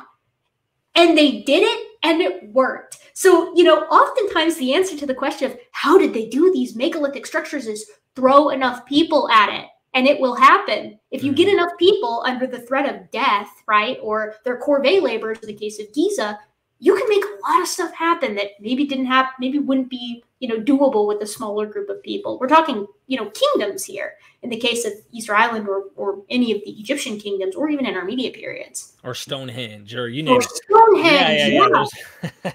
We found the rollers. We have found the rollers for Stonehenge. I've been to Stonehenge, right? They've got a great museum there. We know how they, you know, golly, it's impressive what they did, but it's just people, you know, and I feel like you're almost taking away from human ingenuity when you say that, you know, you have to have aliens to do it or some mythic godlike civilization. Man, what if it's just people right? People doing people things. We want to make a thing, and so we get a bunch of our buddies together, or we get a big kingdom and enslave another kingdom, and then we do it. This has been this human story. It's all we've ever observed. So, you know, I don't know why appeal to aliens. And, you know, I want to say, like, I'm open-minded to I do think that there's like life on other planets, whether they've visited here. Who's to say? I don't know. I mean, I've never seen a UFO, but I would love to see one. You conceded. No, I'm just kidding. I've conceded the point. Yeah, it's interesting. It's interesting to think about. All right, I'll move on here. You see where we're at. We're getting close. Let's keep going, and stop me anytime. Then we'll get to the chat, Q&A, the super chats, and go from there. The concept of Atlantis becomes less fanciful and more probable when one looks at Pleistocene or Ice Age maps of the Atlantic Ocean, when Atlantis was said to have existed and sea levels were much lower, or genetic maps of the Pleistocene distribution of DNA on both sides of the Atlantic, such as haplogroup X. But we never hear about these perspectives because the people that control the media and academia in the 21st century are the same people that were promoting the Piltdown Man hoax during the 20th century. I have a lot more to say on the subject, but I'm starting to get hungry, and also wanted to visit my favorite goose before I cash in my coupon, who I think is finally starting to warm up to me. Okay, pause. My favorite part of this whole video is actually when he feeds the goose. Like, I was actually like, you know what, good for you, Robert. Like, you got this goose to like you. You persevered. That's that human ingenuity that I'm talking about. If Robert can go to the same spot every day for like years and get this goose to like him, we can move megalithic structures from one spot to another. I digress. So I want to talk very briefly I think we're done with the video, by the way. I think it's just... Yeah, that's it. That's it for the video. Yeah, that's it for the video. But I want to talk about... Because we've been talking about how Robert has not presented evidence to debunk out of Africa from a paleontologic perspective or from a genetic perspective. But now I want to present very briefly some support for it. Because most of it is like, most of the groundbreaking stuff that's really, that's really come in favor for out of Africa has been like in the past 10 years.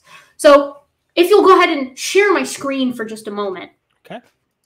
That would be superb. So we've got our pictures here. And the really cool thing about out of Africa, and I learned this from my friend Dan, and everyone out there, I'm going to show for Dan for a second. Dan's got an excellent YouTube channel called Creation Myths, where he takes young Earth creationist claims seriously, and he's an evolutionary biology professor. He's got his PhD. He's the real deal. So I got most of these figures were recommended to me by one of his videos. So I want to make sure that I give him full credit. And I've actually included a link to his YouTube channel in my source description.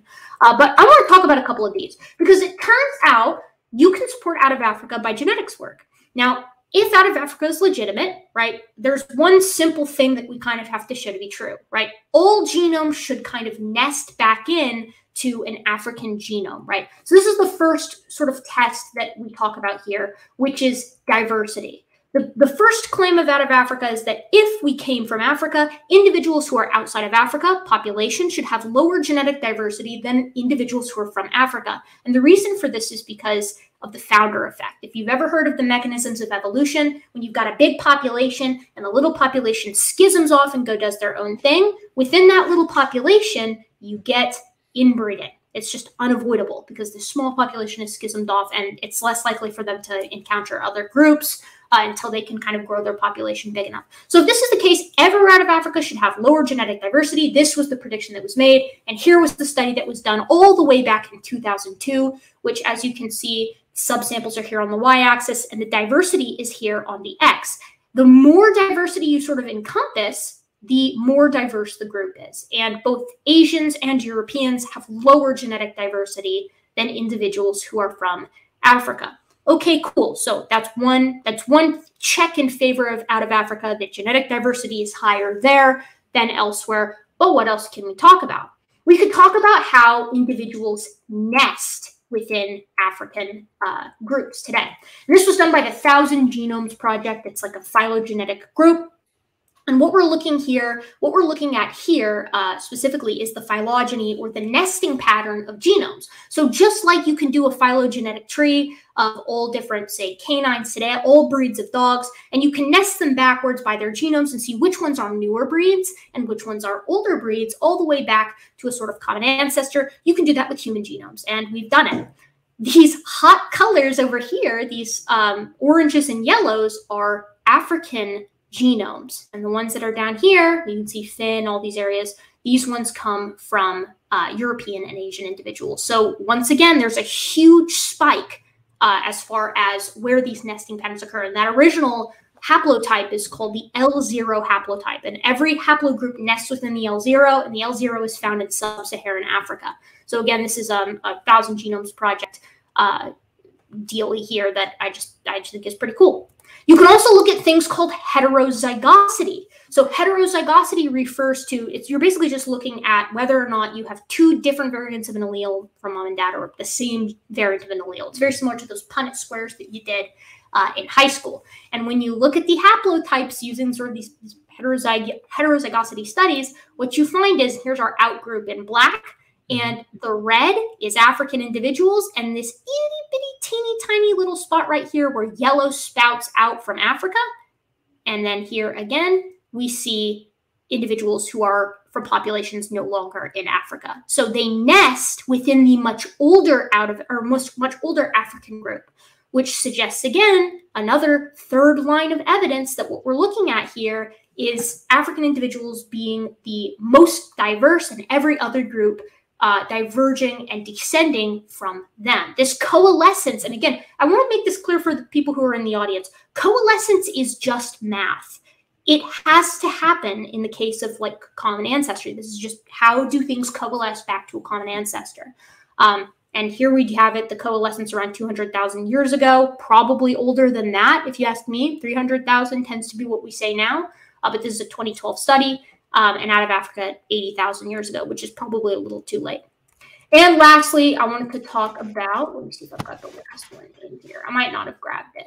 I think that was it. I don't think I grabbed the last study, but what I will show you is, if you'll just keep my screen shared for a second here, right. I want to show, this is my notes for Out of Africa. Actually, I think I've got the link here. I think I have it already ready. Let me find it. A Unified Genome. This is a 2022 paper that just came out. It's a unified genealogy of all modern and ancient genomes, or rather modern and all ancient genomes that they could get a hold of. And there's a lovely figure in here that I want to share with you, and it's this one. What you see here, as it says, is the visualized inferred human ancestral lineages over time and space. Each line represents an ancestor-descendant relationship in our inferred genealogy of modern and ancient genomes. The width of a line corresponds to how many times the relationship is observed, and lines are colored on the estimated age of the ancestor. And what you see here is that the oldest generations, the oldest lines, come again from Africa. There is no getting around this. And then you might be thinking, okay, well, what about the fossils? And the oldest Homo sapiens that we have are 300,000 years old. They come from Morocco. That's Africa again, right? The second oldest come from Ethiopia, the Omo. And then we have some in South Africa as well. So there isn't any getting around. I'm done here. There's no way getting around this. Genetically, it's clear as day. Everything nests and converges in on that Central African population. Haplotypes, diversity, that's just the way that it is. And God, there's so many, the reason this is so well studied and why this is such a robust thing that we know, piece of knowledge, is because genomes matter for things like health, right? You can tell a lot about the things that you are at risk for based off of things like ancestry. Different people groups have different risks of some genetic illnesses. It's good to know. And as a result, the human genome industry, as evidenced by the numerous different ways that you can sequence your own genome, 23andMe, Ancestry.com, this is a booming business. And we know a lot about the human genome and how to trace it and coalesce it through time. So if Robert is out there and wants to come put the kibosh on me, trash me, bust me from what I'm saying, he has his work cut out for him. What he needs to do is take apart my my discussion on bipedality. Tell me why the traits that I've discussed here, the valgus knee, the bowl-shaped pelvis, anterior foramen magnum, foot morphology, including arches and inline big toe, tell me why that doesn't necessitate bipedality, right? As a suite, because we find the whole suite in Australopithecines. Then you've got to take a look at the age of different hominin fossils that we have, right? The nature of these different admixtures. Tell me why this admixture within Africa is so archaic, a super archaic lineage, rather than just another hominin bobbing around like Neanderthals or Denisovans or anything that everyone else was interbreeding with. You have to tackle things like genetics. You have to tell me and not me. Really, you're telling every geneticist out there that's ever done work on the human genome why it is that their work is just garbage. And since we understood that genetics is part of anthropology, as the world's most dangerous anthropologist, I suspect this is something that he should be able to do. At the very least, we should be able to debunk some of the very clear claims as like, why are Africans more diverse than non-Africans? Why does everyone nest within that L0 haplotype? And why can we map out of Africa, both paleontologically speaking and genetically speaking, from that 50 to 70,000 year old range? So I've kind of said my piece. I don't think that this video debunked out of Africa. I think that it aggressively didn't debunk it. And I think that the model that it put up as a challenge to it is a just so story that relies on, I guess, like believing in Atlantis and just accepting that out of Africa is dumb and stupid, actually. Anyways, that's it. Now we'll turn this over to the audience, and now you can engage and in favor or against. Bring whatever you want, and I will make sure that I put your links in the description, Erika, when we're done. Also, I'd like to pin it. Actually, you might want to pin it. So comment it. I'll pin it up in the comments when we're done with this live. Now to the top and working down, Robert Herring, if you're still in the chat, thank you for the super chat. What's with all this Robert hate? Laugh out loud, love to all. Thank you, Robert, for the super chat. I really appreciate it. Sorry, Robert. So, yeah. He's like, are you talking about me? Notice it's always about us, right? Always about us. Yeah. Always. Yeah, if you're wanting to challenge, you got something to say, super chat your question. I'll take it. I'm like literally open to your questions. So here we go. Anatonius Black, thank you for the super chat. Yuval Noah Harari's Sapiens, A Brief History of Humankind, lays out the interbreeding theory of evolution. Linear evolutionary versus interbreeding theory is just an opinion. Do you know anything about this? Yeah, I've read Sapiens. I'm not really sure how much. It's been a while since I've read it, but I'm not really sure how much Harari goes into like the linear evolution theory versus the interbreeding theory. They're both true. We know this to be the case. Linear evolution, you kind of have to define. I'm assuming it here as like, do populations yield successive populations that can change or evolve through time? Yes. Of course they can. We see this happening today. But that being said, when two populations diverge, right, there's a period of time where those two diverged populations can still exchange genes, right? Gene flow. It's actually a big barrier to speciation. And usually you only get that reproductive barrier if these two literally can't interact anymore. And then they have time to kind of mutate and diversify to create that reproductive barrier, whether it's cellular or, and physical even. Like sometimes it's just a mechanical issue. The two parts don't fit together. But that usually happens after a long period of geographic isolation. So these are both true. But I published a video today on how species are kind of just a nonsense concept anyways. Just so everybody knows, let me share it. I got to share it. Just so you need to go subscribe. It's right. Yeah. Hold on. Let me do this. There it is. Species aren't real. It's a sassy video. I'll put it in the chat actually while you're talking. Sorry. Yeah, no problem. And I stuck in the private chat here in StreamYards. I gave you a link to my Google Doc that has all my sources. There's about 15 of them, and it says Derek sources at the bottom, so you can see. I'll comment, or I was gonna say have you comment, pin your YouTube channel so we can get some subscribers over there to check you out. But oh, you want me to comment my YouTube channel in the side chat? After the show, just do a regular comment like you would. Yeah. Sure. Cool. Yeah, so I would propose to Antonius that interbreeding and linear evolution, these can both just exist simultaneously. If you're presenting them as if they are theories that are diametrically opposed, I don't think that that's true, and I think that I've presented a case that it isn't here. Antonius is back. Thank you for that super chat. Robert's perspective is shared with the religion groups denotatively classified as Hyperborean shamanism and the Aryan myths, a 1,000 history of the religions classified as Semitic monotheisms.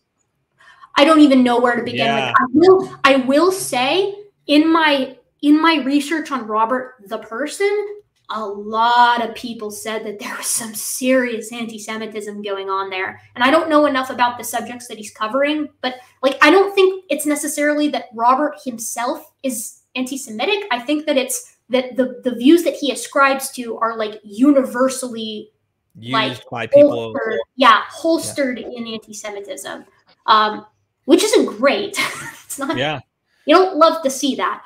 But I only watched Robert's Out of Africa video for this today, and then I tried to research about where he's coming from as a person. So I haven't read all of his books either. Apparently there's one of them that's like really dicey, but I don't know. Yeah. Thank you so much for that. Back again. And Antonius, thank you again. Native American religions are classified under Hyperborean shamanism, akin to every Aryan religion. A good look into bear cult festivals helped me see that. I don't know anything about bear cult festivals. Thank you for the super chat. I appreciate that. Oh, can I make a quick note, Derek? Yeah. Someone in the chat has accused me of well poisoning. I want to make something abundantly clear. You can be like an anti-Semite or a racist or a supremacist or whatever. You can be those things and then also be wrong, right? Those two things often have a big overlapping Venn diagram, but like the stuff that we discussed today that Robert was wrong about, he was just wrong about. They don't necessarily have to be tied to the fact that other people have also said he is those things, right? I'm just here to say what he was wrong about biologically in biological anthropology or paleontological. But you did come across a lot of stuff researching to investigate a little bit further on his background and things, and you saw some of this stuff. So you're just saying, why is there all of this stuff out there? And it's just, it's one of those, if it walks like a duck and it talks like a duck, you might want to consider the fact that it could potentially be a duck. But yeah, like if you want to accuse me of well poisoning, then, you know, usually well poisoning is something that you do in order to make people swallow the pill that you're then giving them afterwards more easily.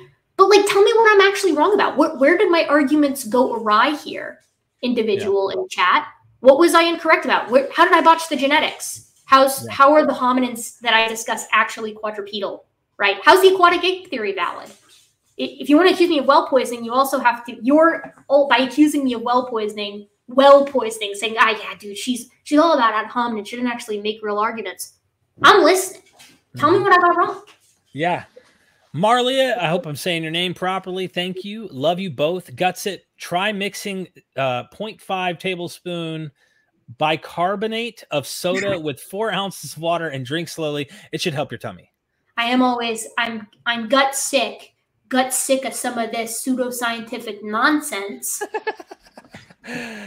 Doc Pluralmanot, thank you for the super chat. Good to see you here. Granted, I'm a neophyte. Couldn't Bauer's hybridization or even multi-regional models resolve the hard stance OOA differences? I don't know. So what he's saying is kind of what I said earlier. So the multi-regional hypothesis, again, discussed this idea that the oldest version of it anyways, that the modern races of humans are in existence because they have different most recent hominin ancestors.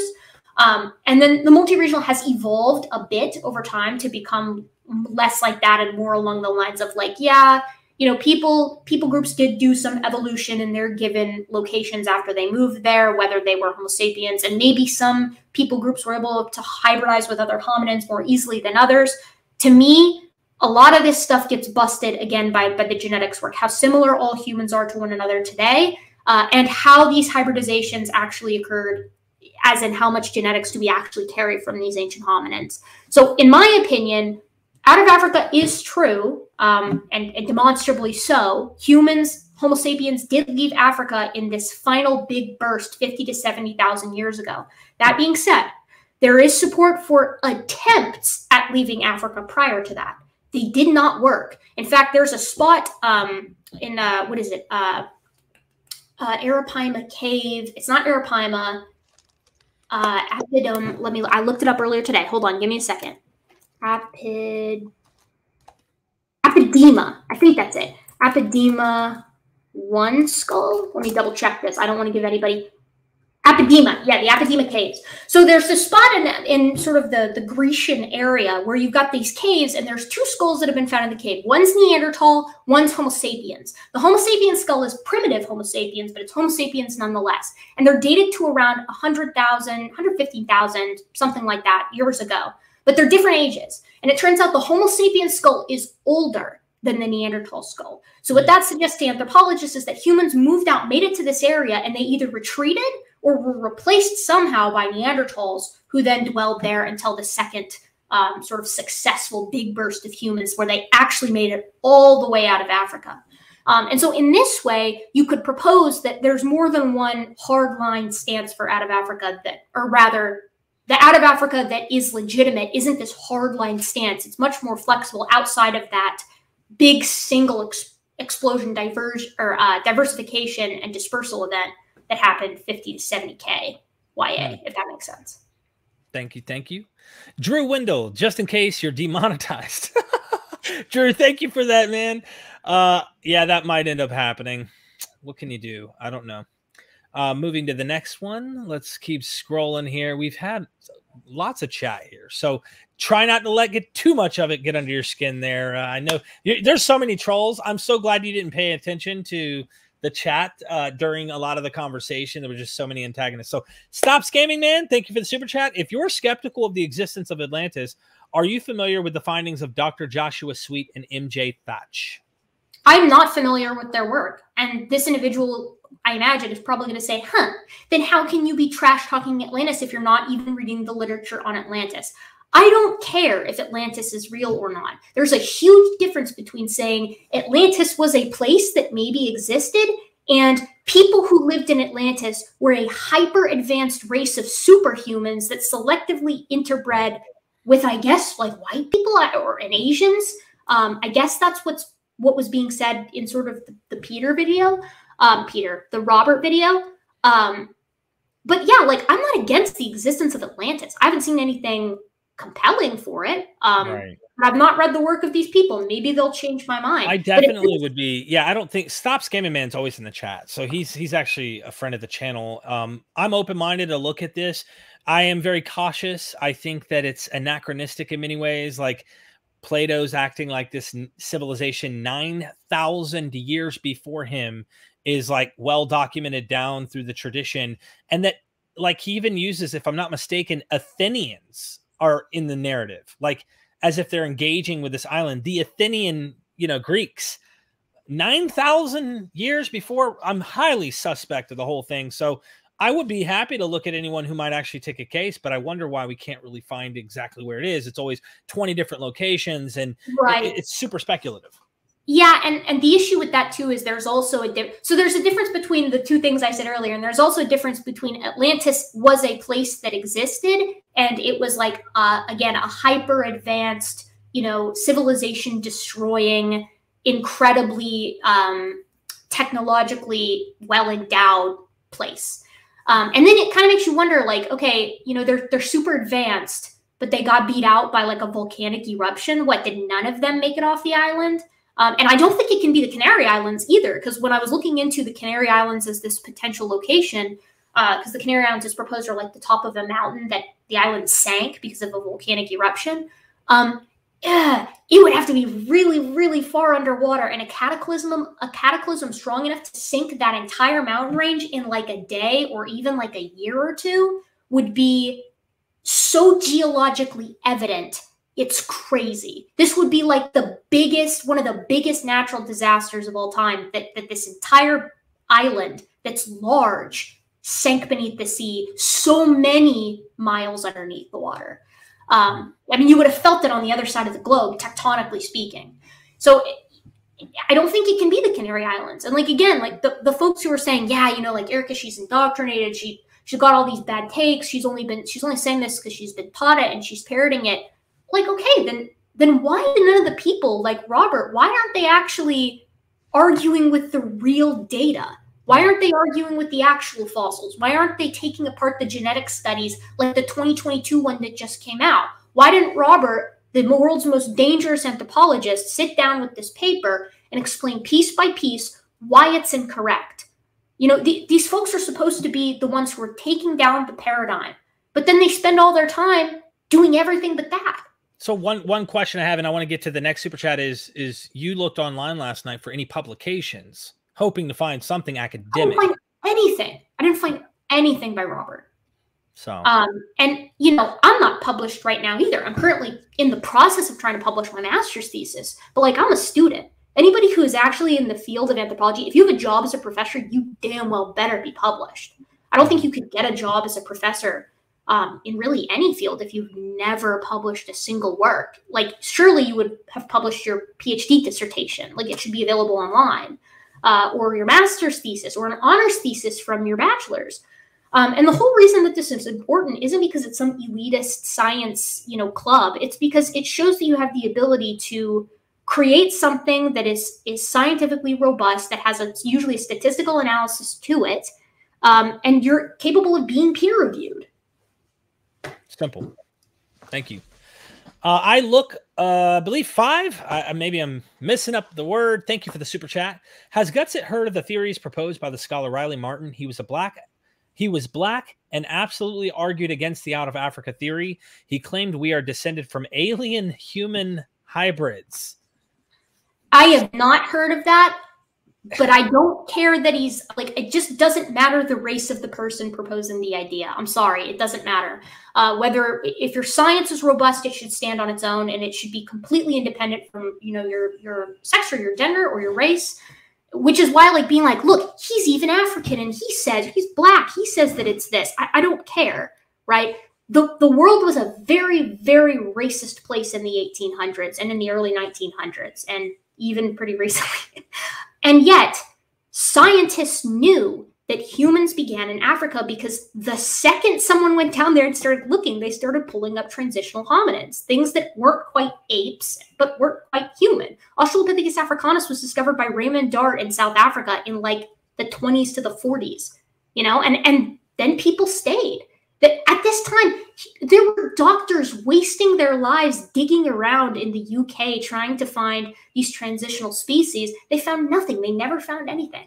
And the reason is because it didn't happen there. If the racist ideals of the late 18th, early 19th century couldn't keep the anthropologists from coming down and like doing their work, and granted, it cast a shadow on the entire operation. But like, if they can look at the data and say, yeah, well, I guess it was in Africa, you know, I don't know. It just doesn't seem like, it seems like if it's that ubiquitous and has continued to be shown robust by countless works in genetics and field sites that are currently being excavated now as I speak, I don't see why there's reason to throw that all away because one person says that we're alien human hybrids, especially if they show up without any data. Thank you for that. Yeah, I was just looking up on Google to see if I could find it, and I think I found a gentleman, but I'm not going to waste any more time on it. Stop scamming, man. Thank you for the super chat. On a historical side, Robert's claims about the religious group, the Cathars, that they guarded a holy bloodline is bunk, concocted no earlier than the 70s. They were ardent anti-materialist dualist. Interesting. That's not surprising. Yeah. Yeah, there's all sorts of it seems like he's reading very old material in many ways, in conspiracy theory types. So well, and it's just the same thing that we get from a lot of the young earth creationists. It's this desire to be supreme and special and above the rest of the life that exists on this planet. It's a desire to separate oneself and schism from nature, to be something divine. And like, I'm sorry, but there's just nothing to support that. Humans are remarkable creatures, and in a lot of ways, we are truly unique, but we're not exceptional. Like, we're not the only thing that does a lot of the stuff that we do. There are a scant few things that are human specific, but most animals have a few things that only they do. Mm-hmm. And moreover, there's so much unity and beauty in finding this connection with the rest of the animal kingdom. But not only that, it's through that exploration that we found unity within our own species. We're remarkably non-diverse, genetically speaking, because we're all just one big group of creatures. Yeah, what will this do to tribalism in the long run, right? Like, yeah, finding out we're all related and it connected as a family, if you will. Yeah, we're all one big organ, you know, all one big species from this one small population of organisms bopping around sometime, wherever we want to consider humanity as beginning, whether it's the beginning of the Australopithecines kicking around the savannah 3.7 or rather 4.2 million years ago, or Ardipithecus with 4.4, wherever you want to say that it began, though, the beginnings were humble. And that's what makes our journey to being here, having this conversation, using this complex technology, so cool. There's grandeur, to quote Darwin, right? Like there's grandeur in this view of life and in this unity among people and among organisms. I think it's cool. And to say that there's some kind of like, what do you say, Afrocentric Marxism? No, I just don't know what to tell you, right? Like people looked everywhere else before they looked in Africa because of dumb racist bullshit. And then they went to Africa and were pulling up hominins by truckload, right? It's just, it is what it is. If you can't, but this is what happens, right? Like people can't square the idea that all of humanity began in Africa, in sub-Saharan Africa. And so they have to come up with reasons why it must be nonsense. Mm-hmm. I don't know. No, it's bad. I mean, imagine if, and I'm just playing a hypothetical that I want to get at the next super chat is, imagine when your creation myth tells you that Eden, somewhere in the Middle East, must be where man first was created. Now imagine if you're thinking this way. You can't let it go down into Africa. You can't if you're sticking to a geographic location and this is where God made Adam and Eve, etc. Of course, there's modern ways to get around this. People want to keep, changing things. But my point is when the stories tell you things, you run to these locations you think they're at, and you can't allow it to be from these places. Then you add in color and all sorts of stuff.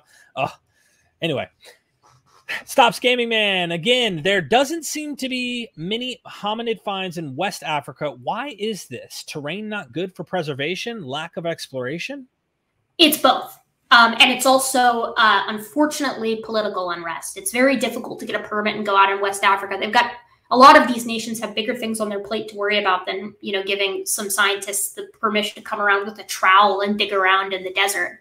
That being said, there are some finds that are more towards Central and West Africa. The oldest hominin we know of is from Chad, for instance, Sahelanthropus chadensis. But on top of that, a lot of West Africa is jungly and forested. And it turns out jungle soil is like the worst enemy of fossils because it's so acidic, right? In order to be able to fuel these big canopies and massive amounts of foliage, for whatever reason, the soil tends to be pretty acidic in jungles, and acidic soil just annihilates bones. It can't permineralize. So yeah, it's a combination of terrain bad for preservation. People haven't gone there and looked because of political reasons. Both of those things. Stop Scamming Man. Again, there are blondes in Melanesia. This, of course, means the continent of Lemuria. Is it Lemuria? Lemuria is real. I don't know about the continent of Lemuria. So, but thank you so much. Appreciate the super chat, my friend. Getting down to the next one. I know you're biting your teeth at some of these comments probably too. So I'm like, let's hurry up and get to the. Okay, Scott Duke, Erika, would you rather discover fossils or study the fossils that others have found? Oh, Scott is in the chat. Hello, Scott. We met him, in Texas. So yeah, Scott's awesome. I love Scott. If I had my dream, I would analyze fossils other people have found and then go out into the field to observe living primates. So I would like to do primatology, and I would like to use my experience in primatology and the morphology of living primates to inform analysis of past organisms. Thank you. Thank you. If I'm gonna be out in the field, I want to at least see something alive. Right. And Antonius, thank you for the super chat. Sapiens, A Brief History of Humankind book by Yuval Noah Harari. For the other side of this topic, it's not a bad thing to disagree. No Way, Age of Clay. Sapiens is a good book. That's what I'll say. Thank you. Thank you. Moving to the next one. Bradford Baldwin, good to see you here. Pit Down Man is a note in how it led science to be more strict about discoveries and helped to usher in the peer review process. So as bad as the hoax was, it was beaten by better science and helped make it better. This is true. And part of the reason why it took so long to discover that Piltdown Man was a hoax is because its keepers wouldn't let anyone look at it. And Dawson was an amateur, Charles Dawson. I think it's funny that he's the discoverer of Piltdown Man because his name is so close to Charles Darwin. But he was not an anthropologist or an archaeologist. He was like an amateur out there look what I found. And everyone was like, oh, it's so cool. What a great fossil find. But, you know, at the time, we didn't have much fossil material, and no one had gone and looked in Africa yet. So we were like, oh, yes, Eoanthropus. It's clearly a real thing. Okay. But yeah, an excellent point. It made science more robust as a result. And I want to thank you for that big super chat, my friend. Conan Lee, good to see you here. I do not normally do super chats in principle, but there was one important bit missed in the last video clip. Those who support the pit down man theory and the TV support the out of Africa theory. And the TV. I guess the proposition is that one thing that Robert said is like the same people promoting out of Africa are promoting, or the same ones that promoted the Piltdown man. Like anthropologists. Like, I guess the idea is that if you're in anthropology and you fell for Piltdown man, out of Africa is just as likely to be wrong. But I think it's really strange to say that, because out of Africa's greatest support doesn't come from the fossils. It comes from the genetics. And geneticists were not around when Piltdown man was found, right? Like, genetics wasn't even a thing yet. I mean, Mendel was a thing, but other than that, like, the field hadn't even come into its own. So it's the geneticists who you want to pick a fight with if you really want to take down out of Africa. Thank you so much, Conan. And I am loving your energy is contagious, by the way, Erika, just so you know. I love this stuff. You are so, nobody talks about evolution and gets into this as energetic as you are. Esoterica. It really, I was going to say, definitely, if you haven't subscribed to Esoterica, you should. Justin Sledge on mysticism, all of the things that you would want in mythology and ancient magic and stuff without the ontology. So he's going to give you scholarly information on topics that you might find on Robert Sopehr's channel, my channel, etc. The difference is on compared to Robert's is you're going to find good evidence-based reasons that, you know, on a lot of these topics, from mysticism and secret societies that might have been in the ancient world and stuff, instead of actually believing that this is what's really going on. So please go check out Justin Sledge. All right. His channel's growing massively too, by the way. I was really glad to see that as well. Benson, I hope we get some controversy here, right? Benson, thank you for the super chat. Funny thing is, there are a tremendous amount of blonde-haired, light-eyed, black-skinned Malay people. I discovered this during my time doing humanitarian aid in the U.S. Navy after the tsunami in 2007. Yeah, no, I believe that, because hair color isn't necessarily like linked to skin color. So these two things can be under different kinds of selection. Thank you so much for that. Flying Ardilla, thank you for the super chat. Mummy hair color has to do with conditions of preservation more than anything. Dark hair pigment does not preserve well. Many mummies have red hair solely because the pigment broke down. I did not know that. I didn't. Everything that I study is too old to preserve hair, but that's awesome. That's worth looking into. Yeah, I definitely want to know more about that. Yeah. Thank you for the super chat. Gnostic Informant, it's great to see the truth always prevails. What is Erika's current video project? By the way, you got to subscribe to Gnostic Informant. Neil, he's like, it's sister brother channel. Like, you really should go subscribe. Yeah. Sorry to interrupt. Current video project. I'm working on a couple of different things. I've got a really cool more art inspired video on like the human relationship to the rest of to the other apes, like what it is to be a hominid. But I've got some really good debunks on the pipeline right now. They're scripted, they're ready to go, but I just have to sit down and actually do them. And they're one of my favorite kind of videos to make, because they're like, I get to be kind of spicy and stick a bunch of jokes and memes and cartoons in there. So people who like that kind of thing should get hyped, because I've got some good stuff on that. And then next week I have a video on Kenyanthropus platyops, which is a really weird hominid. It's like a sciencey video. So I don't know. I got something for everyone in the pipeline. Yes, you do. I got to give that it is in the comments. It's pinned in the chat. I'm posting it again just so everybody goes subscribe to the channel. Thank you, Gnostic Informant. I appreciate it, my friend. Avaros, good to see you here. What is it? Speciation, sorry, is real to the extent that closely related species aren't able to interbreed or their offspring are infertile. If so, then can we say genetically races or human subspecies breeds are real? No, race is not a biological term that is in any kind. in any shape, form, or fashion used in the modern day, because with the advent of genetics, this idea that race was something tangible and not just kind of this phenotypically plastic trait for different areas kind of got blown out of the water. So race is not considered to be a sound biological term as far as I know. I never see it used. Now, it's interesting that you say speciation being related to interbreeding, because that's really great for organisms that exist today. But what do you do about classifying species in the past where you can't actually tell what could interbreed with what? For all intents and purposes, Australopithecines probably have interbred with early members of genus Homo, just given the fact that they're so close temporally and they're not all that different morphologically. So should we really call them different species? I don't really know. That my recent video on species addresses this, and the conclusion is that species concepts, none of them work ubiquitously through time and across space, and considering asexual organisms and things like that.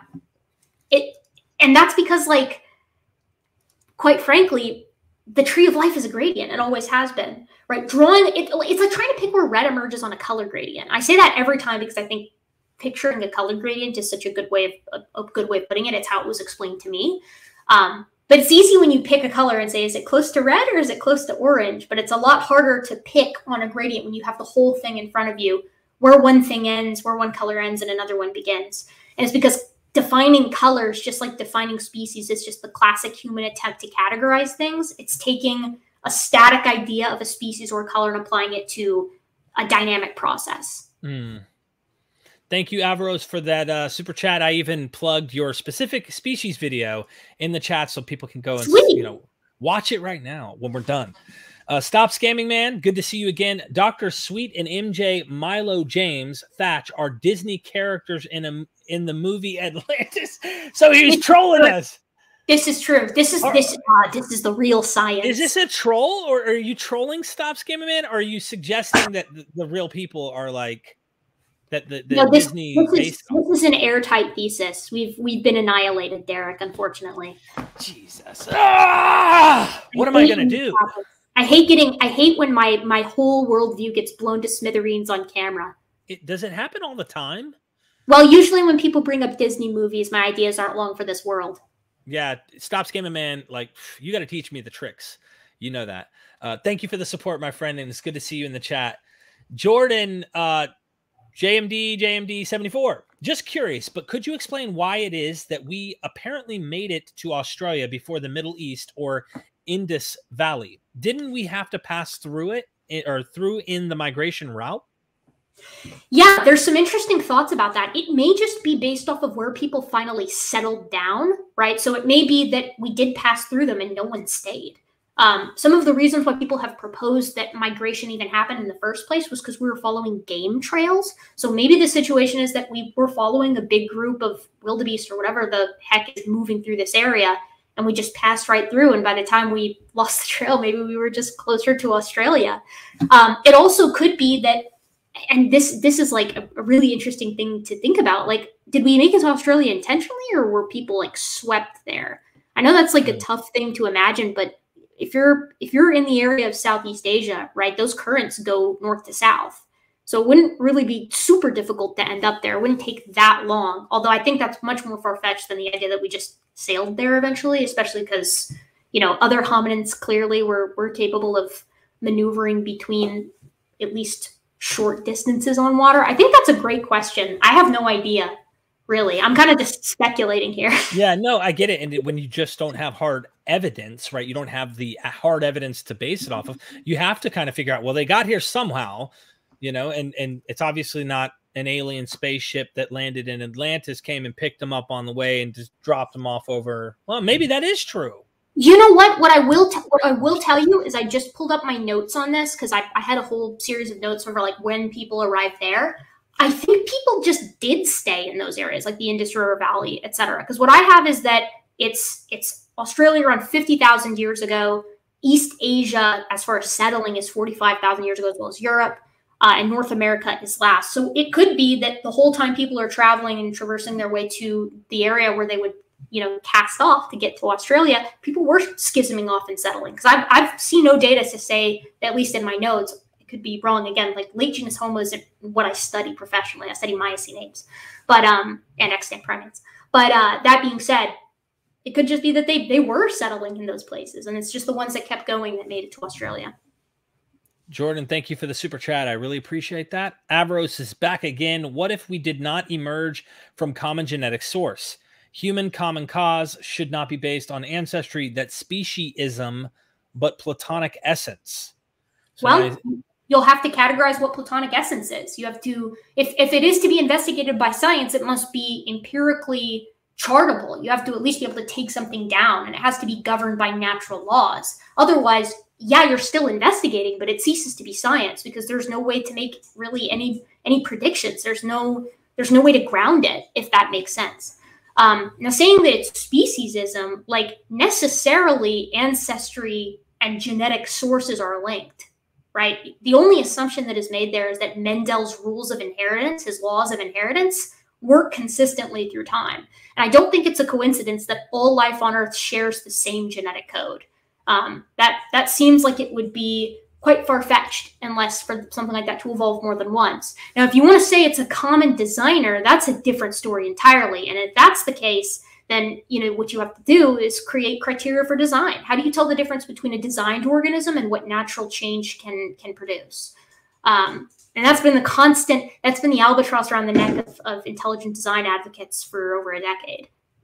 You deal with that a lot. Thank you so much, Avros. Cosmic, thank you for the super chat. This conversation is appreciated, especially since people want to believe instead of Africans creating civilization, it was aliens or lost Atlanteans. It's a classic move. It is a classic. Isn't it funny how when you watch, and I've watched plenty of Ancient Aliens myself, but I enjoy the show. It's just no. I listen to people are saying like I don't give it a fair hearing, and I guess since I'm not like ankle deep in the literature of these things, since I don't know most of the professionals that are being proposed here, but like I consume on a light level some of this kind of media and these explanation videos and stuff like that. And it's so strange to me that they're like, oh my God, the ziggurats of Central America, they couldn't have been made by the brown people that lived there, right? It had to have been aliens who were coming in and doing this. And then it's like, but other things that like Europeans were doing, that's all fine. That was clearly humans, right? I don't know, it's kind of weird.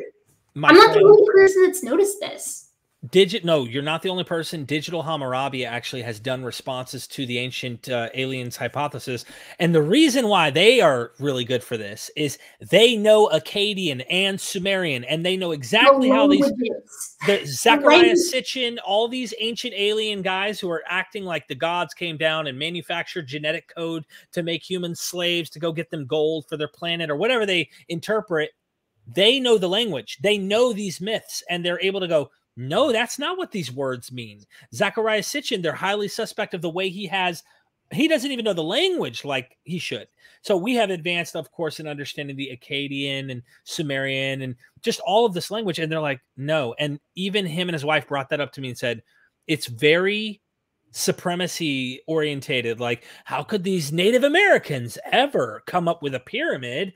Like, how could they in Giza? That's not possible. And so and it's just really interesting because the same thing happened with, I guess, this video with Robert in it, right? Is it's people who are not vested in the field that it is they're trying to debunk, coming in and debunking it. So it's like, okay, it's generally good practice to know the argument that you're overturning before you try to overturn it.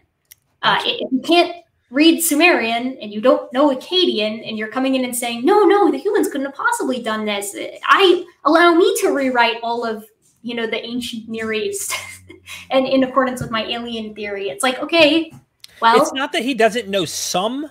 They said he did not have Sumerian down pack. And he made interpretations and things that were like, 101 Sumerian students would know by today's standards. So, and I don't think the Sumerian, it was Rosetta Stone. From there forward, we're trying to learn these languages and understand what they were saying. So he's in an early phase that we have come a long way since. So anyway, moving on. Exit Music, great show. More shows with Erika in the future, hopefully. If you don't mind, we'll deify you here on the channel and have you on.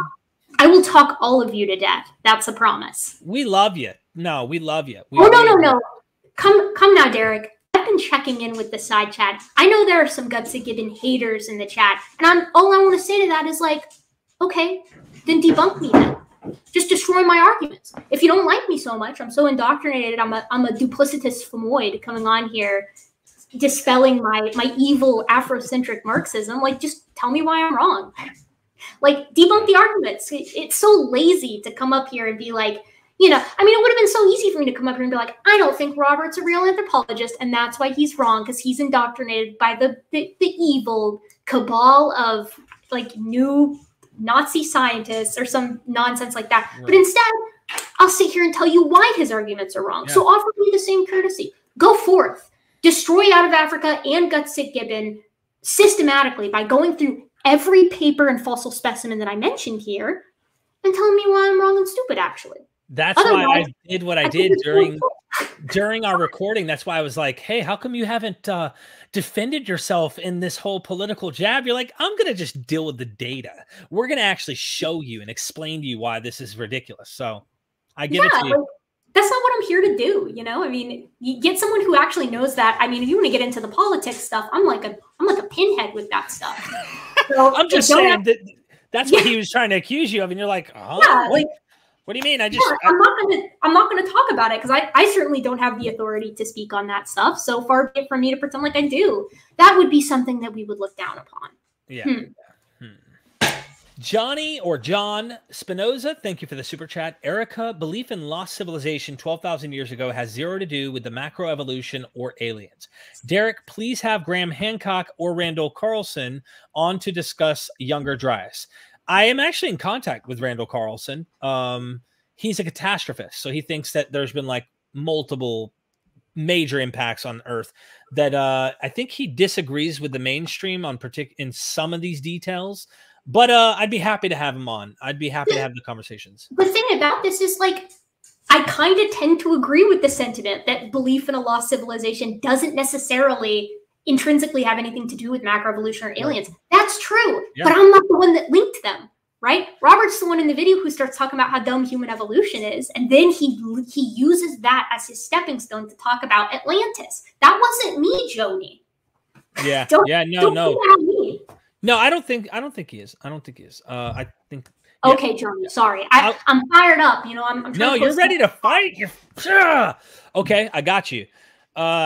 Is it Tibor? Forgive me. Thank you for the super chat. No question. Thanks for the lively conversation, guys. Thank you. Sweet. Crossover Maniac. Does the cube square law favor fossilization of larger life forms since less of the mass of their remains is exposed to the weathering and acidic soil in proportion to those of smaller animals? Yes, and also they're just less fragile, right? So like but I guess that would play into the square cube law is actually going to make, I mean, the stuff is bigger and it's more robust. So we'll just say yes, but there's a lot taphonomically that goes on with this larger species bias that we definitely have in the fossil record. And that sucks for people that study small stuff, right? Like that really sucks. Like if you're like a rodent person and you study a lot of like early mammals, you know, in the Permian and into or not the Permian, well, maybe the Permian, but it depends on who you talk to. If you're saying like Cretaceous soil and you're like, I want to study how mammals radiate after the Cretaceous extinction, it's like, you're going to find teeth and that's pretty much it, right? Like nothing else exists because they're so teeny, except the enamel. The enamel's really robust. Thank you, Crossover Maniac. Critical Faculty, good to see you here, Hanny. Go subscribe. In fact, tomorrow, let me just get this straight before I even read it. This is important, especially you gave such a big super chat. I really appreciate the love. Okay, tomorrow we are on tomorrow morning, and we're going to be dealing with at least maybe 7 scientific facts supposedly that the Quran predicts and that knows. He's going to be debunking them, of course, because that's one of the apologist angles to prove that it's like, this is true. So be looking out for that tomorrow. This is brilliant. Thanks, Erika and Derek. Although both bipedal, wouldn't the size of the canine and tilting of thigh bones be good markers to differentiate Australopithecus? I can't even pronounce this. And genus Homo, and is natural selection enough to explain speciation? it's natural selection isn't enough to explain speciation. You need mutation plus natural selection. So the mutation is another mechanism of evolution. The four mechanisms: gene flow, genetic drift, natural selection, mutation. So you got to have a lot of those, at least two, mutation and something else, acting in order to select on new material for speciation. As far as canine size and the tilting of the thigh bones, it's dicey because things are already pretty efficient bipeds by late Australopithecines, and the canines are already tiny. So canines really aren't going to be doing much more decreasing by the time you go from Australopithecus to Homo. They're about as, I mean, if you look at, if I were to pull one of my Paranthropus jaws from behind me, 3D printed, not real, although that would be epic, and compare my canines to its, my canines are going to be about the same size as Paranthropus, which is, you know, another offshoot, a cousin of ours. And the same is going to be true for later Australopithecines. So the tilting of the thigh bones, generally speaking, people propose Homo is going to be more efficient at bipedality. So maybe, but it's going to be real slight. Thank you for that answer. And I am putting your YouTube channel in the chat so everybody can go subscribe to my buddy Critical Faculty. Oh, wait, hold on, Derek. I've been informed by Joe Shoes in the chat that that Robert won't debunk me because I'm a waste of time, and also because and apparently he's watching. Right. Hi, Robert. Well, I would love to have him come on. I would even be happy to send him a link. And Robert, why would you be afraid? I'm just another anthropologist. I'm just another, well, I guess I'm not see, here's the difference though. I wouldn't call myself an anthropologist yet because I don't have my PhD. So I'm just a primatologist because I have my MRes and that. Just debunk me, dude. Come on, if it's so easy and I'm not worth your time, just debunk me. Yeah, if I'm such a ding dong, it should be easy for the most dangerous anthropologist like you. I'm being rude. I'm being sassy.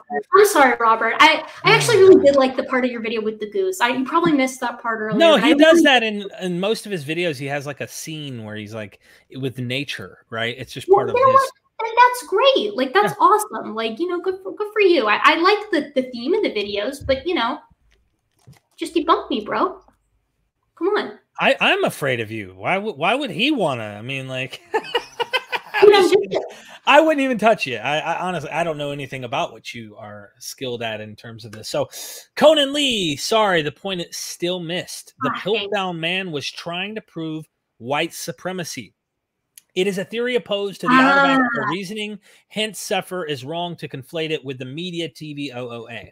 That's actually a really good point, Conan, and it's not something that I really harped on. So I'm glad you bring that up. Yeah, I touched on, I guess, a little, saying that the Piltdown skull is a forgery. That the remains of the Piltdown man, it's a human cranium, or actually a human skull, with the jaw of an orangutan, teeth of the canine teeth of the chimpanzee, proposed to have been found in the UK. Right, so I guess you would be right, and it's got a big brain. So what they were basically saying is that, see, the mighty British person evolved in the UK with the big brain first because they're British and they're smart.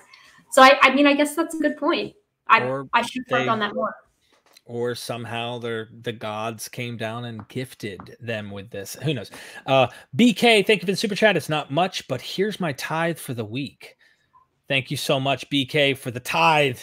You are blessed. Okay, we are caught up on Super Chat. So if anyone wants to ask a Super Chat, go for it. But I guess, is this time I can unleash my pitbull and let you go to town if you want to? I mean, is there anything you want to deal with? I don't know. I'm scrolling through the side chat. I'm just, you know, I don't know. Like there's just a lot of really sweet, like, you know, gutsy Gibbon enjoyers out there, which I do love to see. But you know, like I'm kind of not impressed by some of the folks who are here trying to defend Robert, or, you know, who are being emissaries for Robert, who won't deign to show up in the chat. Like, I'm just saying, the only things that I presented here today, none of it is opinion-based, right? I showed up with genetic work, and I showed up with fossils, pictures of fossils, not like people's opinions on what they look like. I just showed you the pictures, and I told you what they are, and I gave you the data. So, like, it should be super easy if I'm, you know, a dumb lady just hanging out on the internet, vomiting up what I've been taught, for you to debunk me. And by you, I mean anybody in the chat who thinks what I'm saying is like lame or, you know, irresponsible or just blatantly incorrect. You have it within your power, because get this, Derek, I'm giving you all my sources. So you can pin them in the description, and these individuals can go and show not just me, but the whole scientific community why we're actually really wrong. And the cool part about peer review and the cool part about science in general is that if they feel so inclined, they might even write a paper on it. Robert, you're an anthropologist. Write a paper, submit it. My advisor might be one of your peer reviewers. And then we can talk about why conventional anthropology is so incorrect and so unfounded. So yeah. You know, when I went into this, I knew there was going to be a bunch of crazy antagonists from, you know, his channel, his followers and whatnot for what I do. I hope that some people actually watched it and considered, like really consider and go, is he wrong on this? I mean, look, granted, you want to believe in things and you think there's more to the myths, go for it. But at the end of the day, like dealing with the science, I think it's important that we approach these subjects and actually deal with the data, not coming up with wild, let our mythology shape how we impact our particular science that we're looking at with the facts and measuring these things from fossil record to genetic, you know, what you've already been going into on this show. I'm wondering if a conversation could happen. I know we're being kind of sarcastic and whatnot, but I would love to see him have a conversation with you on these matters. The thing is, I can be pretty snarky. That's true. I can be kind of sassy, a little spicy when I get going. But that's because, you know, I feel confident in my claims. I feel confident in my ability to defend them. And like, I want to know if I'm wrong, you know? So I want to be shown that I'm so fervent in wanting to see the data that disproves me. That's why I say so many times, like, just prove me wrong. Like, if it's easy, you should be able to do it. Because I never want to be in a position that is demonstrably incorrect. That's never something that I want. And worse than that, I don't want to be out here espousing incorrect things to other people. Right. And the truth is, anybody can get on YouTube and talk shit. That's what I do. I try to do real science. I'm trying to get published and do real science in my professional life. But like, YouTube's a hobby of mine. And I can get on here and talk smack and whatever. But like, real science doesn't function like this. Real science functions in the literature. It functions in the field. It's peer review. It's analysis. It's statistics. It's all of these different things, creating a model and a viable hypothesis, not pointing at random things that you read in some, you know, Nazi excavation book 100 years ago. I guess it wouldn't be 100. I'm like bad with history, whatever, 80 years ago.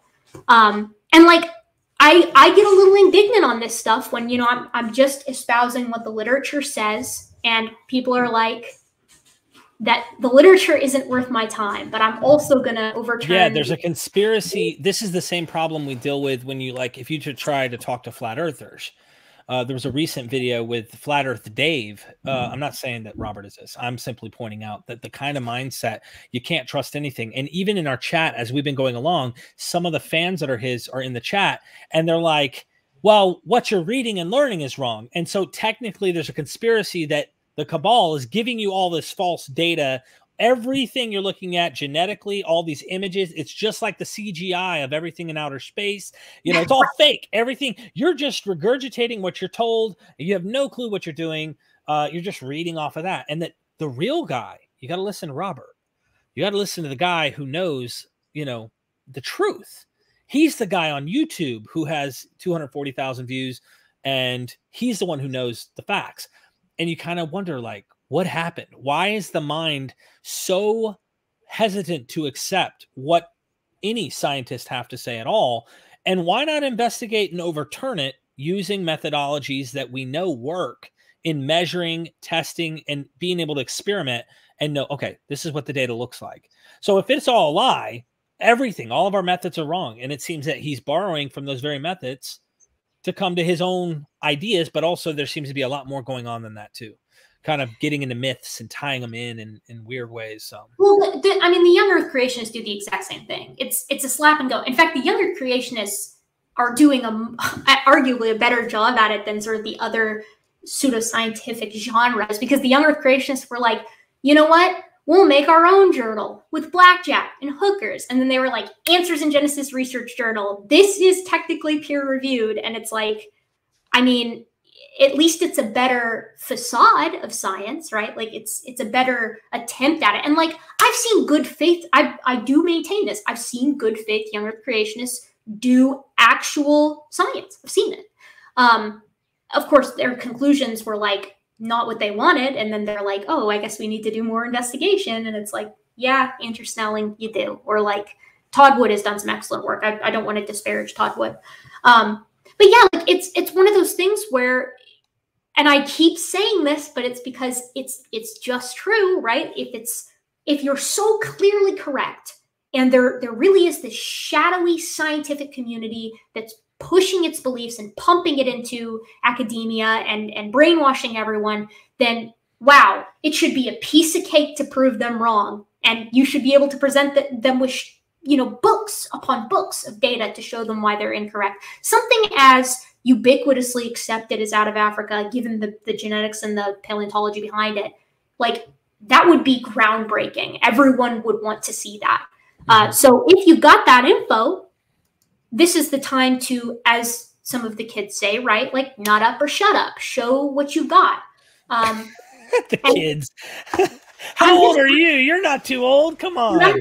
I'm 26. I've been told by my students who are like 18 to 21 that I'm like ancient. I signed a petition and the guy was like, oh my God, your birthday's almost my birthday. And I was like, oh, really? And he's like, yeah, except I was born in 2001. And I was like, wow, I'm getting up there.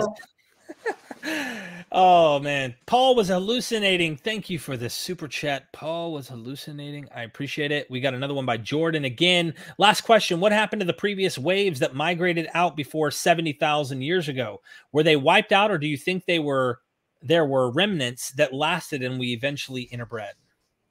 It could be either. Given some of these earlier waves were so close in time to like 70,000 to 50,000, like we're getting into, 100,000 years ago, 115. But I don't know how easy it would be to see that in the record. I don't know if enough in the genetic record, like I don't know if enough divergence would have occurred that we would have been like, yes. That being said, folks seem to have a pretty good case for certain populations of people coming back into Africa and populating sort of the north of the continent, north area of the continent. So I can't imagine that it's that difficult. So I can't speak to it genetically. It's probably been done, and I just don't know about it. But paleontologically speaking, I think there's a pretty good case for like humans having migrated into kind of these Mediterranean areas, and I think they probably left because they couldn't hack it. The Neanderthals are coming from the north. They're used to, even if it's mild seasonality, they're used to it. Humans, Homo sapiens, not so much. Maybe we came ill prepared, but it doesn't look like we stayed for a super long time. The Neanderthal tenure seems like it was longer. So it seems like it was kind of like your cat accidentally gets out and then they're like, oh crap, this is scary. And then they run back in. But that's speculation. I've not worked with this material, and, I've only read the literature that's been published and of the paleontology, I should say. So there's quite possibly more info about it out there. I would suggest kind of looking into it. Again, it's Apodema Cave, the one that is this first kind of excursion out and retreat back. To put it bluntly, what you're actually asking everyone is not to take your word for it, not to take the word of the people necessarily that you're reading, but to investigate why all scientists actually come to certain conclusions. And then if you think they're wrong, overturn it, show why using the evidence. Don't just throw it out there and act like you've defeated every person out there in the world, but you're not really engaging with them in any way.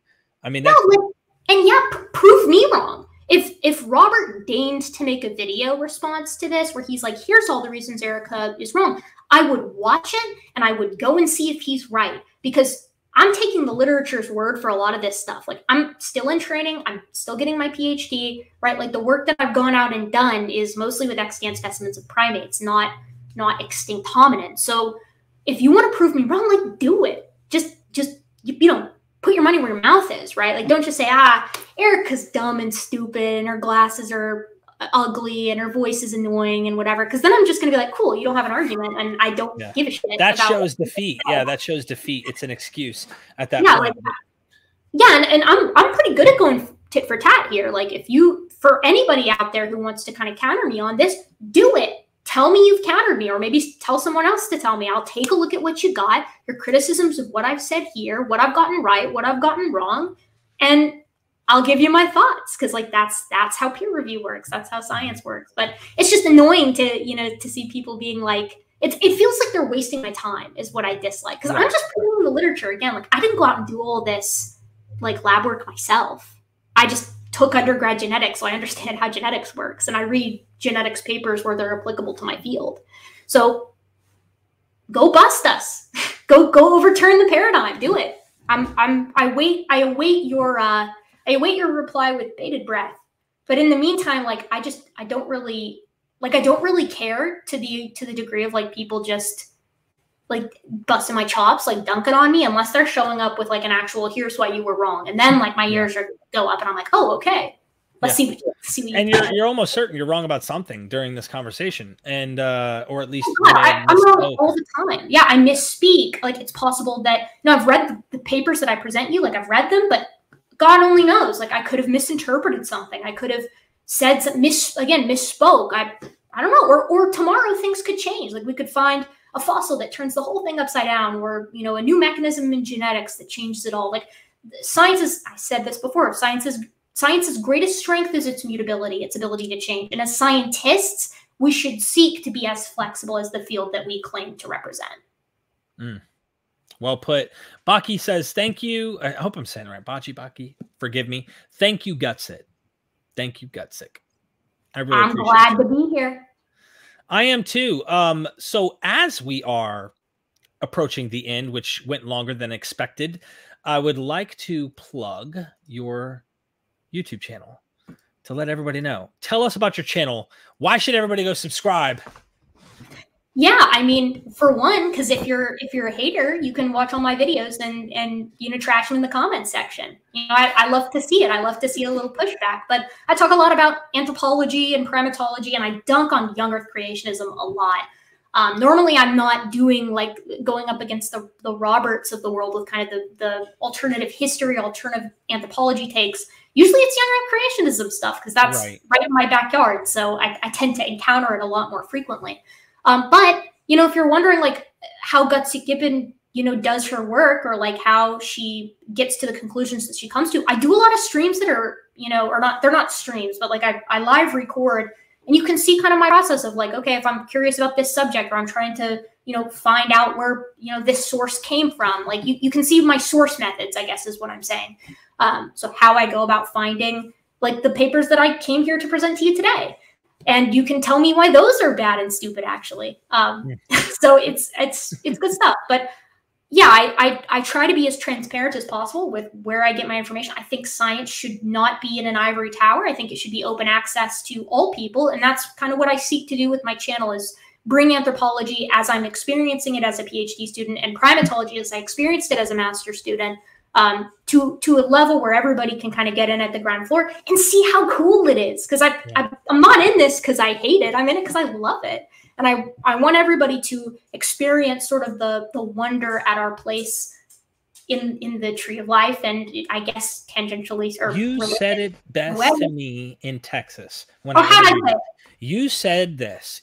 Derek, you're all about these stories. I love the myths. I love the stories in these books, these ancient writings from our ancestors and whatnot. And you said, if you love those stories, the story of the real story of our evolution as humans will blow your lid off. This is so much even more interesting to find out how we made it to where we are now. It's a myth in and of itself. It's so deep. That's one of the things you told me. And I was like, wow, if you look at how we got here and the past, like the Hobbit men and all sorts of stuff, you make it sound like something I need to look into, of course, further. Well, yeah, I mean, it sounded like maybe I need to have like a beer on board before I get that eloquent, but because I'm pretty sure I had a beer. No, that's what you did. You did have a beer.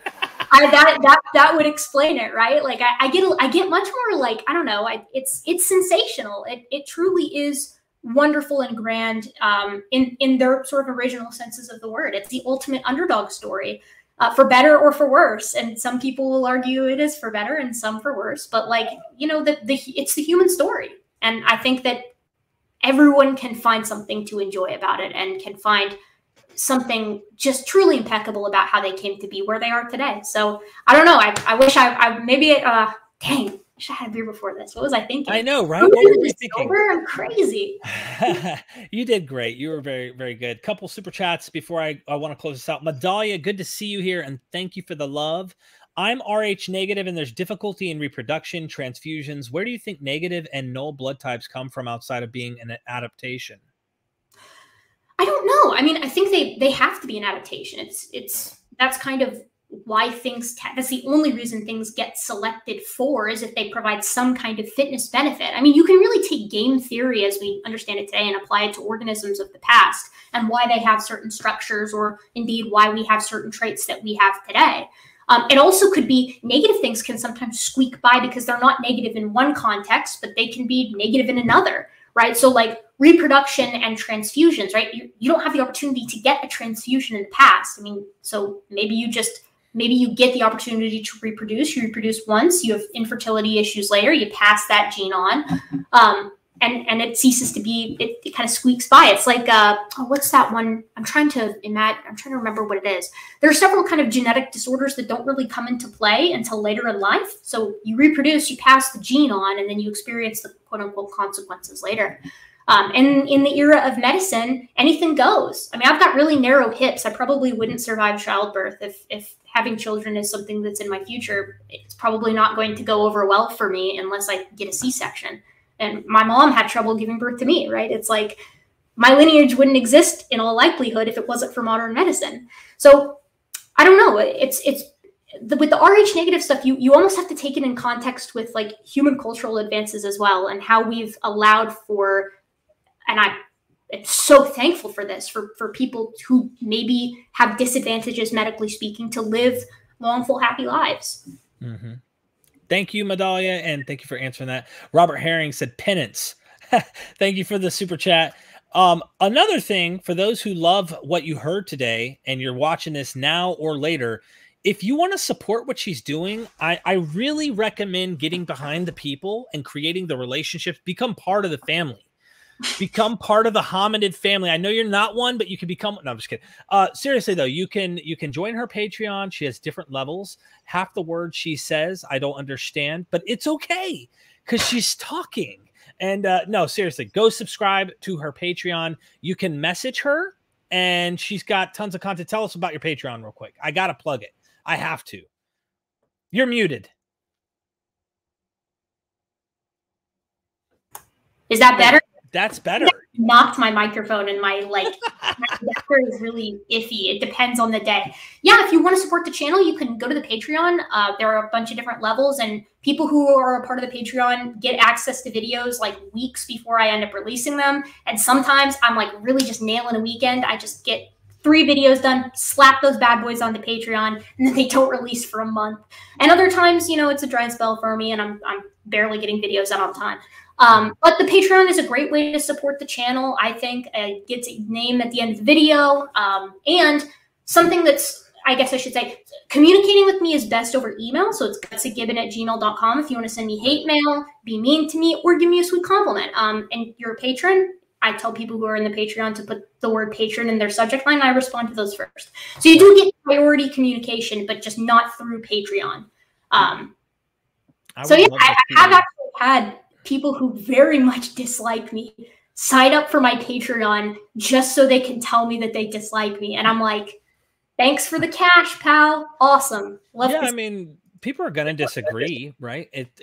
It's cool to see that someone's willing to even do that, though. I mean, if they're going to want to, I mean, hopefully it's not harassment, but like disagreements is cool. Like, you know, yeah, I'd like to see some people go and support you. Like, you kicked butt today, and I can't imagine what we didn't talk about. How many videos are on the channel that if we actually went through investigating the content, using my background in researching the mythologies from experts in the field, to you as a taking approach on anthropology and evolution and such, what would we like drop our jaws at and have plenty of content to discuss, you know? I can't imagine. And so I don't plan on doing that. This was a one-time type of thing for now. I'm not saying I won't have future stuff. Maybe if there's a response, cool, we'll have something to talk about. But sweet. Yeah, I'm always game. I mean, that's the thing. I love a good back and forth. I don't tend to take things super personally. It's the internet. People are crazy on the internet. I can get a little spicy myself, as you've seen today. But yeah, like if there's response to this, I'd love to come back on and talk about it. I'll bring my sources again and new ones if it's something new comes up. That's the beauty of dialogue, right? Get to discuss dissenting opinions in the marketplace of ideas. Yeah, look, let me see. Sometimes I do this with my fans that are like watching. I'll refresh just to see if someone went and supported you just during our live stream. I like to check and see. You gained one patron already. Oh, sweet. Thank you very much. Already. So let me post that just so everybody knows. I love to hear a success story whenever I do these lives to see, you know, people go support guests that I have on. We're like to keep content coming out. And then last of all, I must mention, we have a Patreon. Right now I'm putting together an idea because I've got so many videos buried down in my Patreon that I want to do a refresh and bring a lot of those forward. But lots of the content's early release. I also communicate through the messaging. You can literally message me over here, private chat me on Patreon, harass me, ask me what I ate for dinner. People literally contact me because I'm a recovering drug addict and now I'm almost 7 years off heroin to talk about their struggles and stuff. So there's always something there, and you can hang out with the family there. Also, you might have an academic or a scholar for me to investigate. There's ways to contact me. So thank you, Erika, for like kicking butt, taking names. Really, I didn't expect us to go this deep, but we did. Nah, dude, it's my pleasure as always. I love talking about this stuff. It's genuinely, you know, what I do on YouTube is a passion project. So it's like, I'm here because I enjoy it. And, you know, people can disagree. That's part of the human condition. It's what we seek to understand. So, you know, shoot, if you disagree with what I said today, like shoot me an email. We can talk about it. But my caveat is always like, if you're just talking trash or you're making claims without supporting it, I'm not into that. And I'm probably just going to stop replying. So, you know, I don't know. But yeah, I had a ball, and thank you for having me on. This was sweet. And those who are watching this, hit the like button because I can almost guarantee you the cabal of Sopehr fans is disliking the crap out of this video. So anyway, thank you so much for tuning in. I hope they come over to my channel, baby. Come on. Let's have a conversation. I got my mods on the lookout already. So, you know, good faith criticism stays. Acting like a weenie in my comment section does not. You're so tough. I mean, like, just that's why I wear my black jacket that makes my shoulders look bigger, so I can intimidate. like you talked about the primates, and you were talking about how that's an evolutionary thing. That we puff ourselves up, puff out my chest, bare my canine teeth, just so everyone knows. You know, when you got a voice like mine, you gotta compensate in other ways. Seriously, thank you so much. Ladies and gentlemen, never forget, we are MythVision. And check out that description for all the sources. Don't any of you have the guts to play for blood? I'm your huckleberry. That's just my game.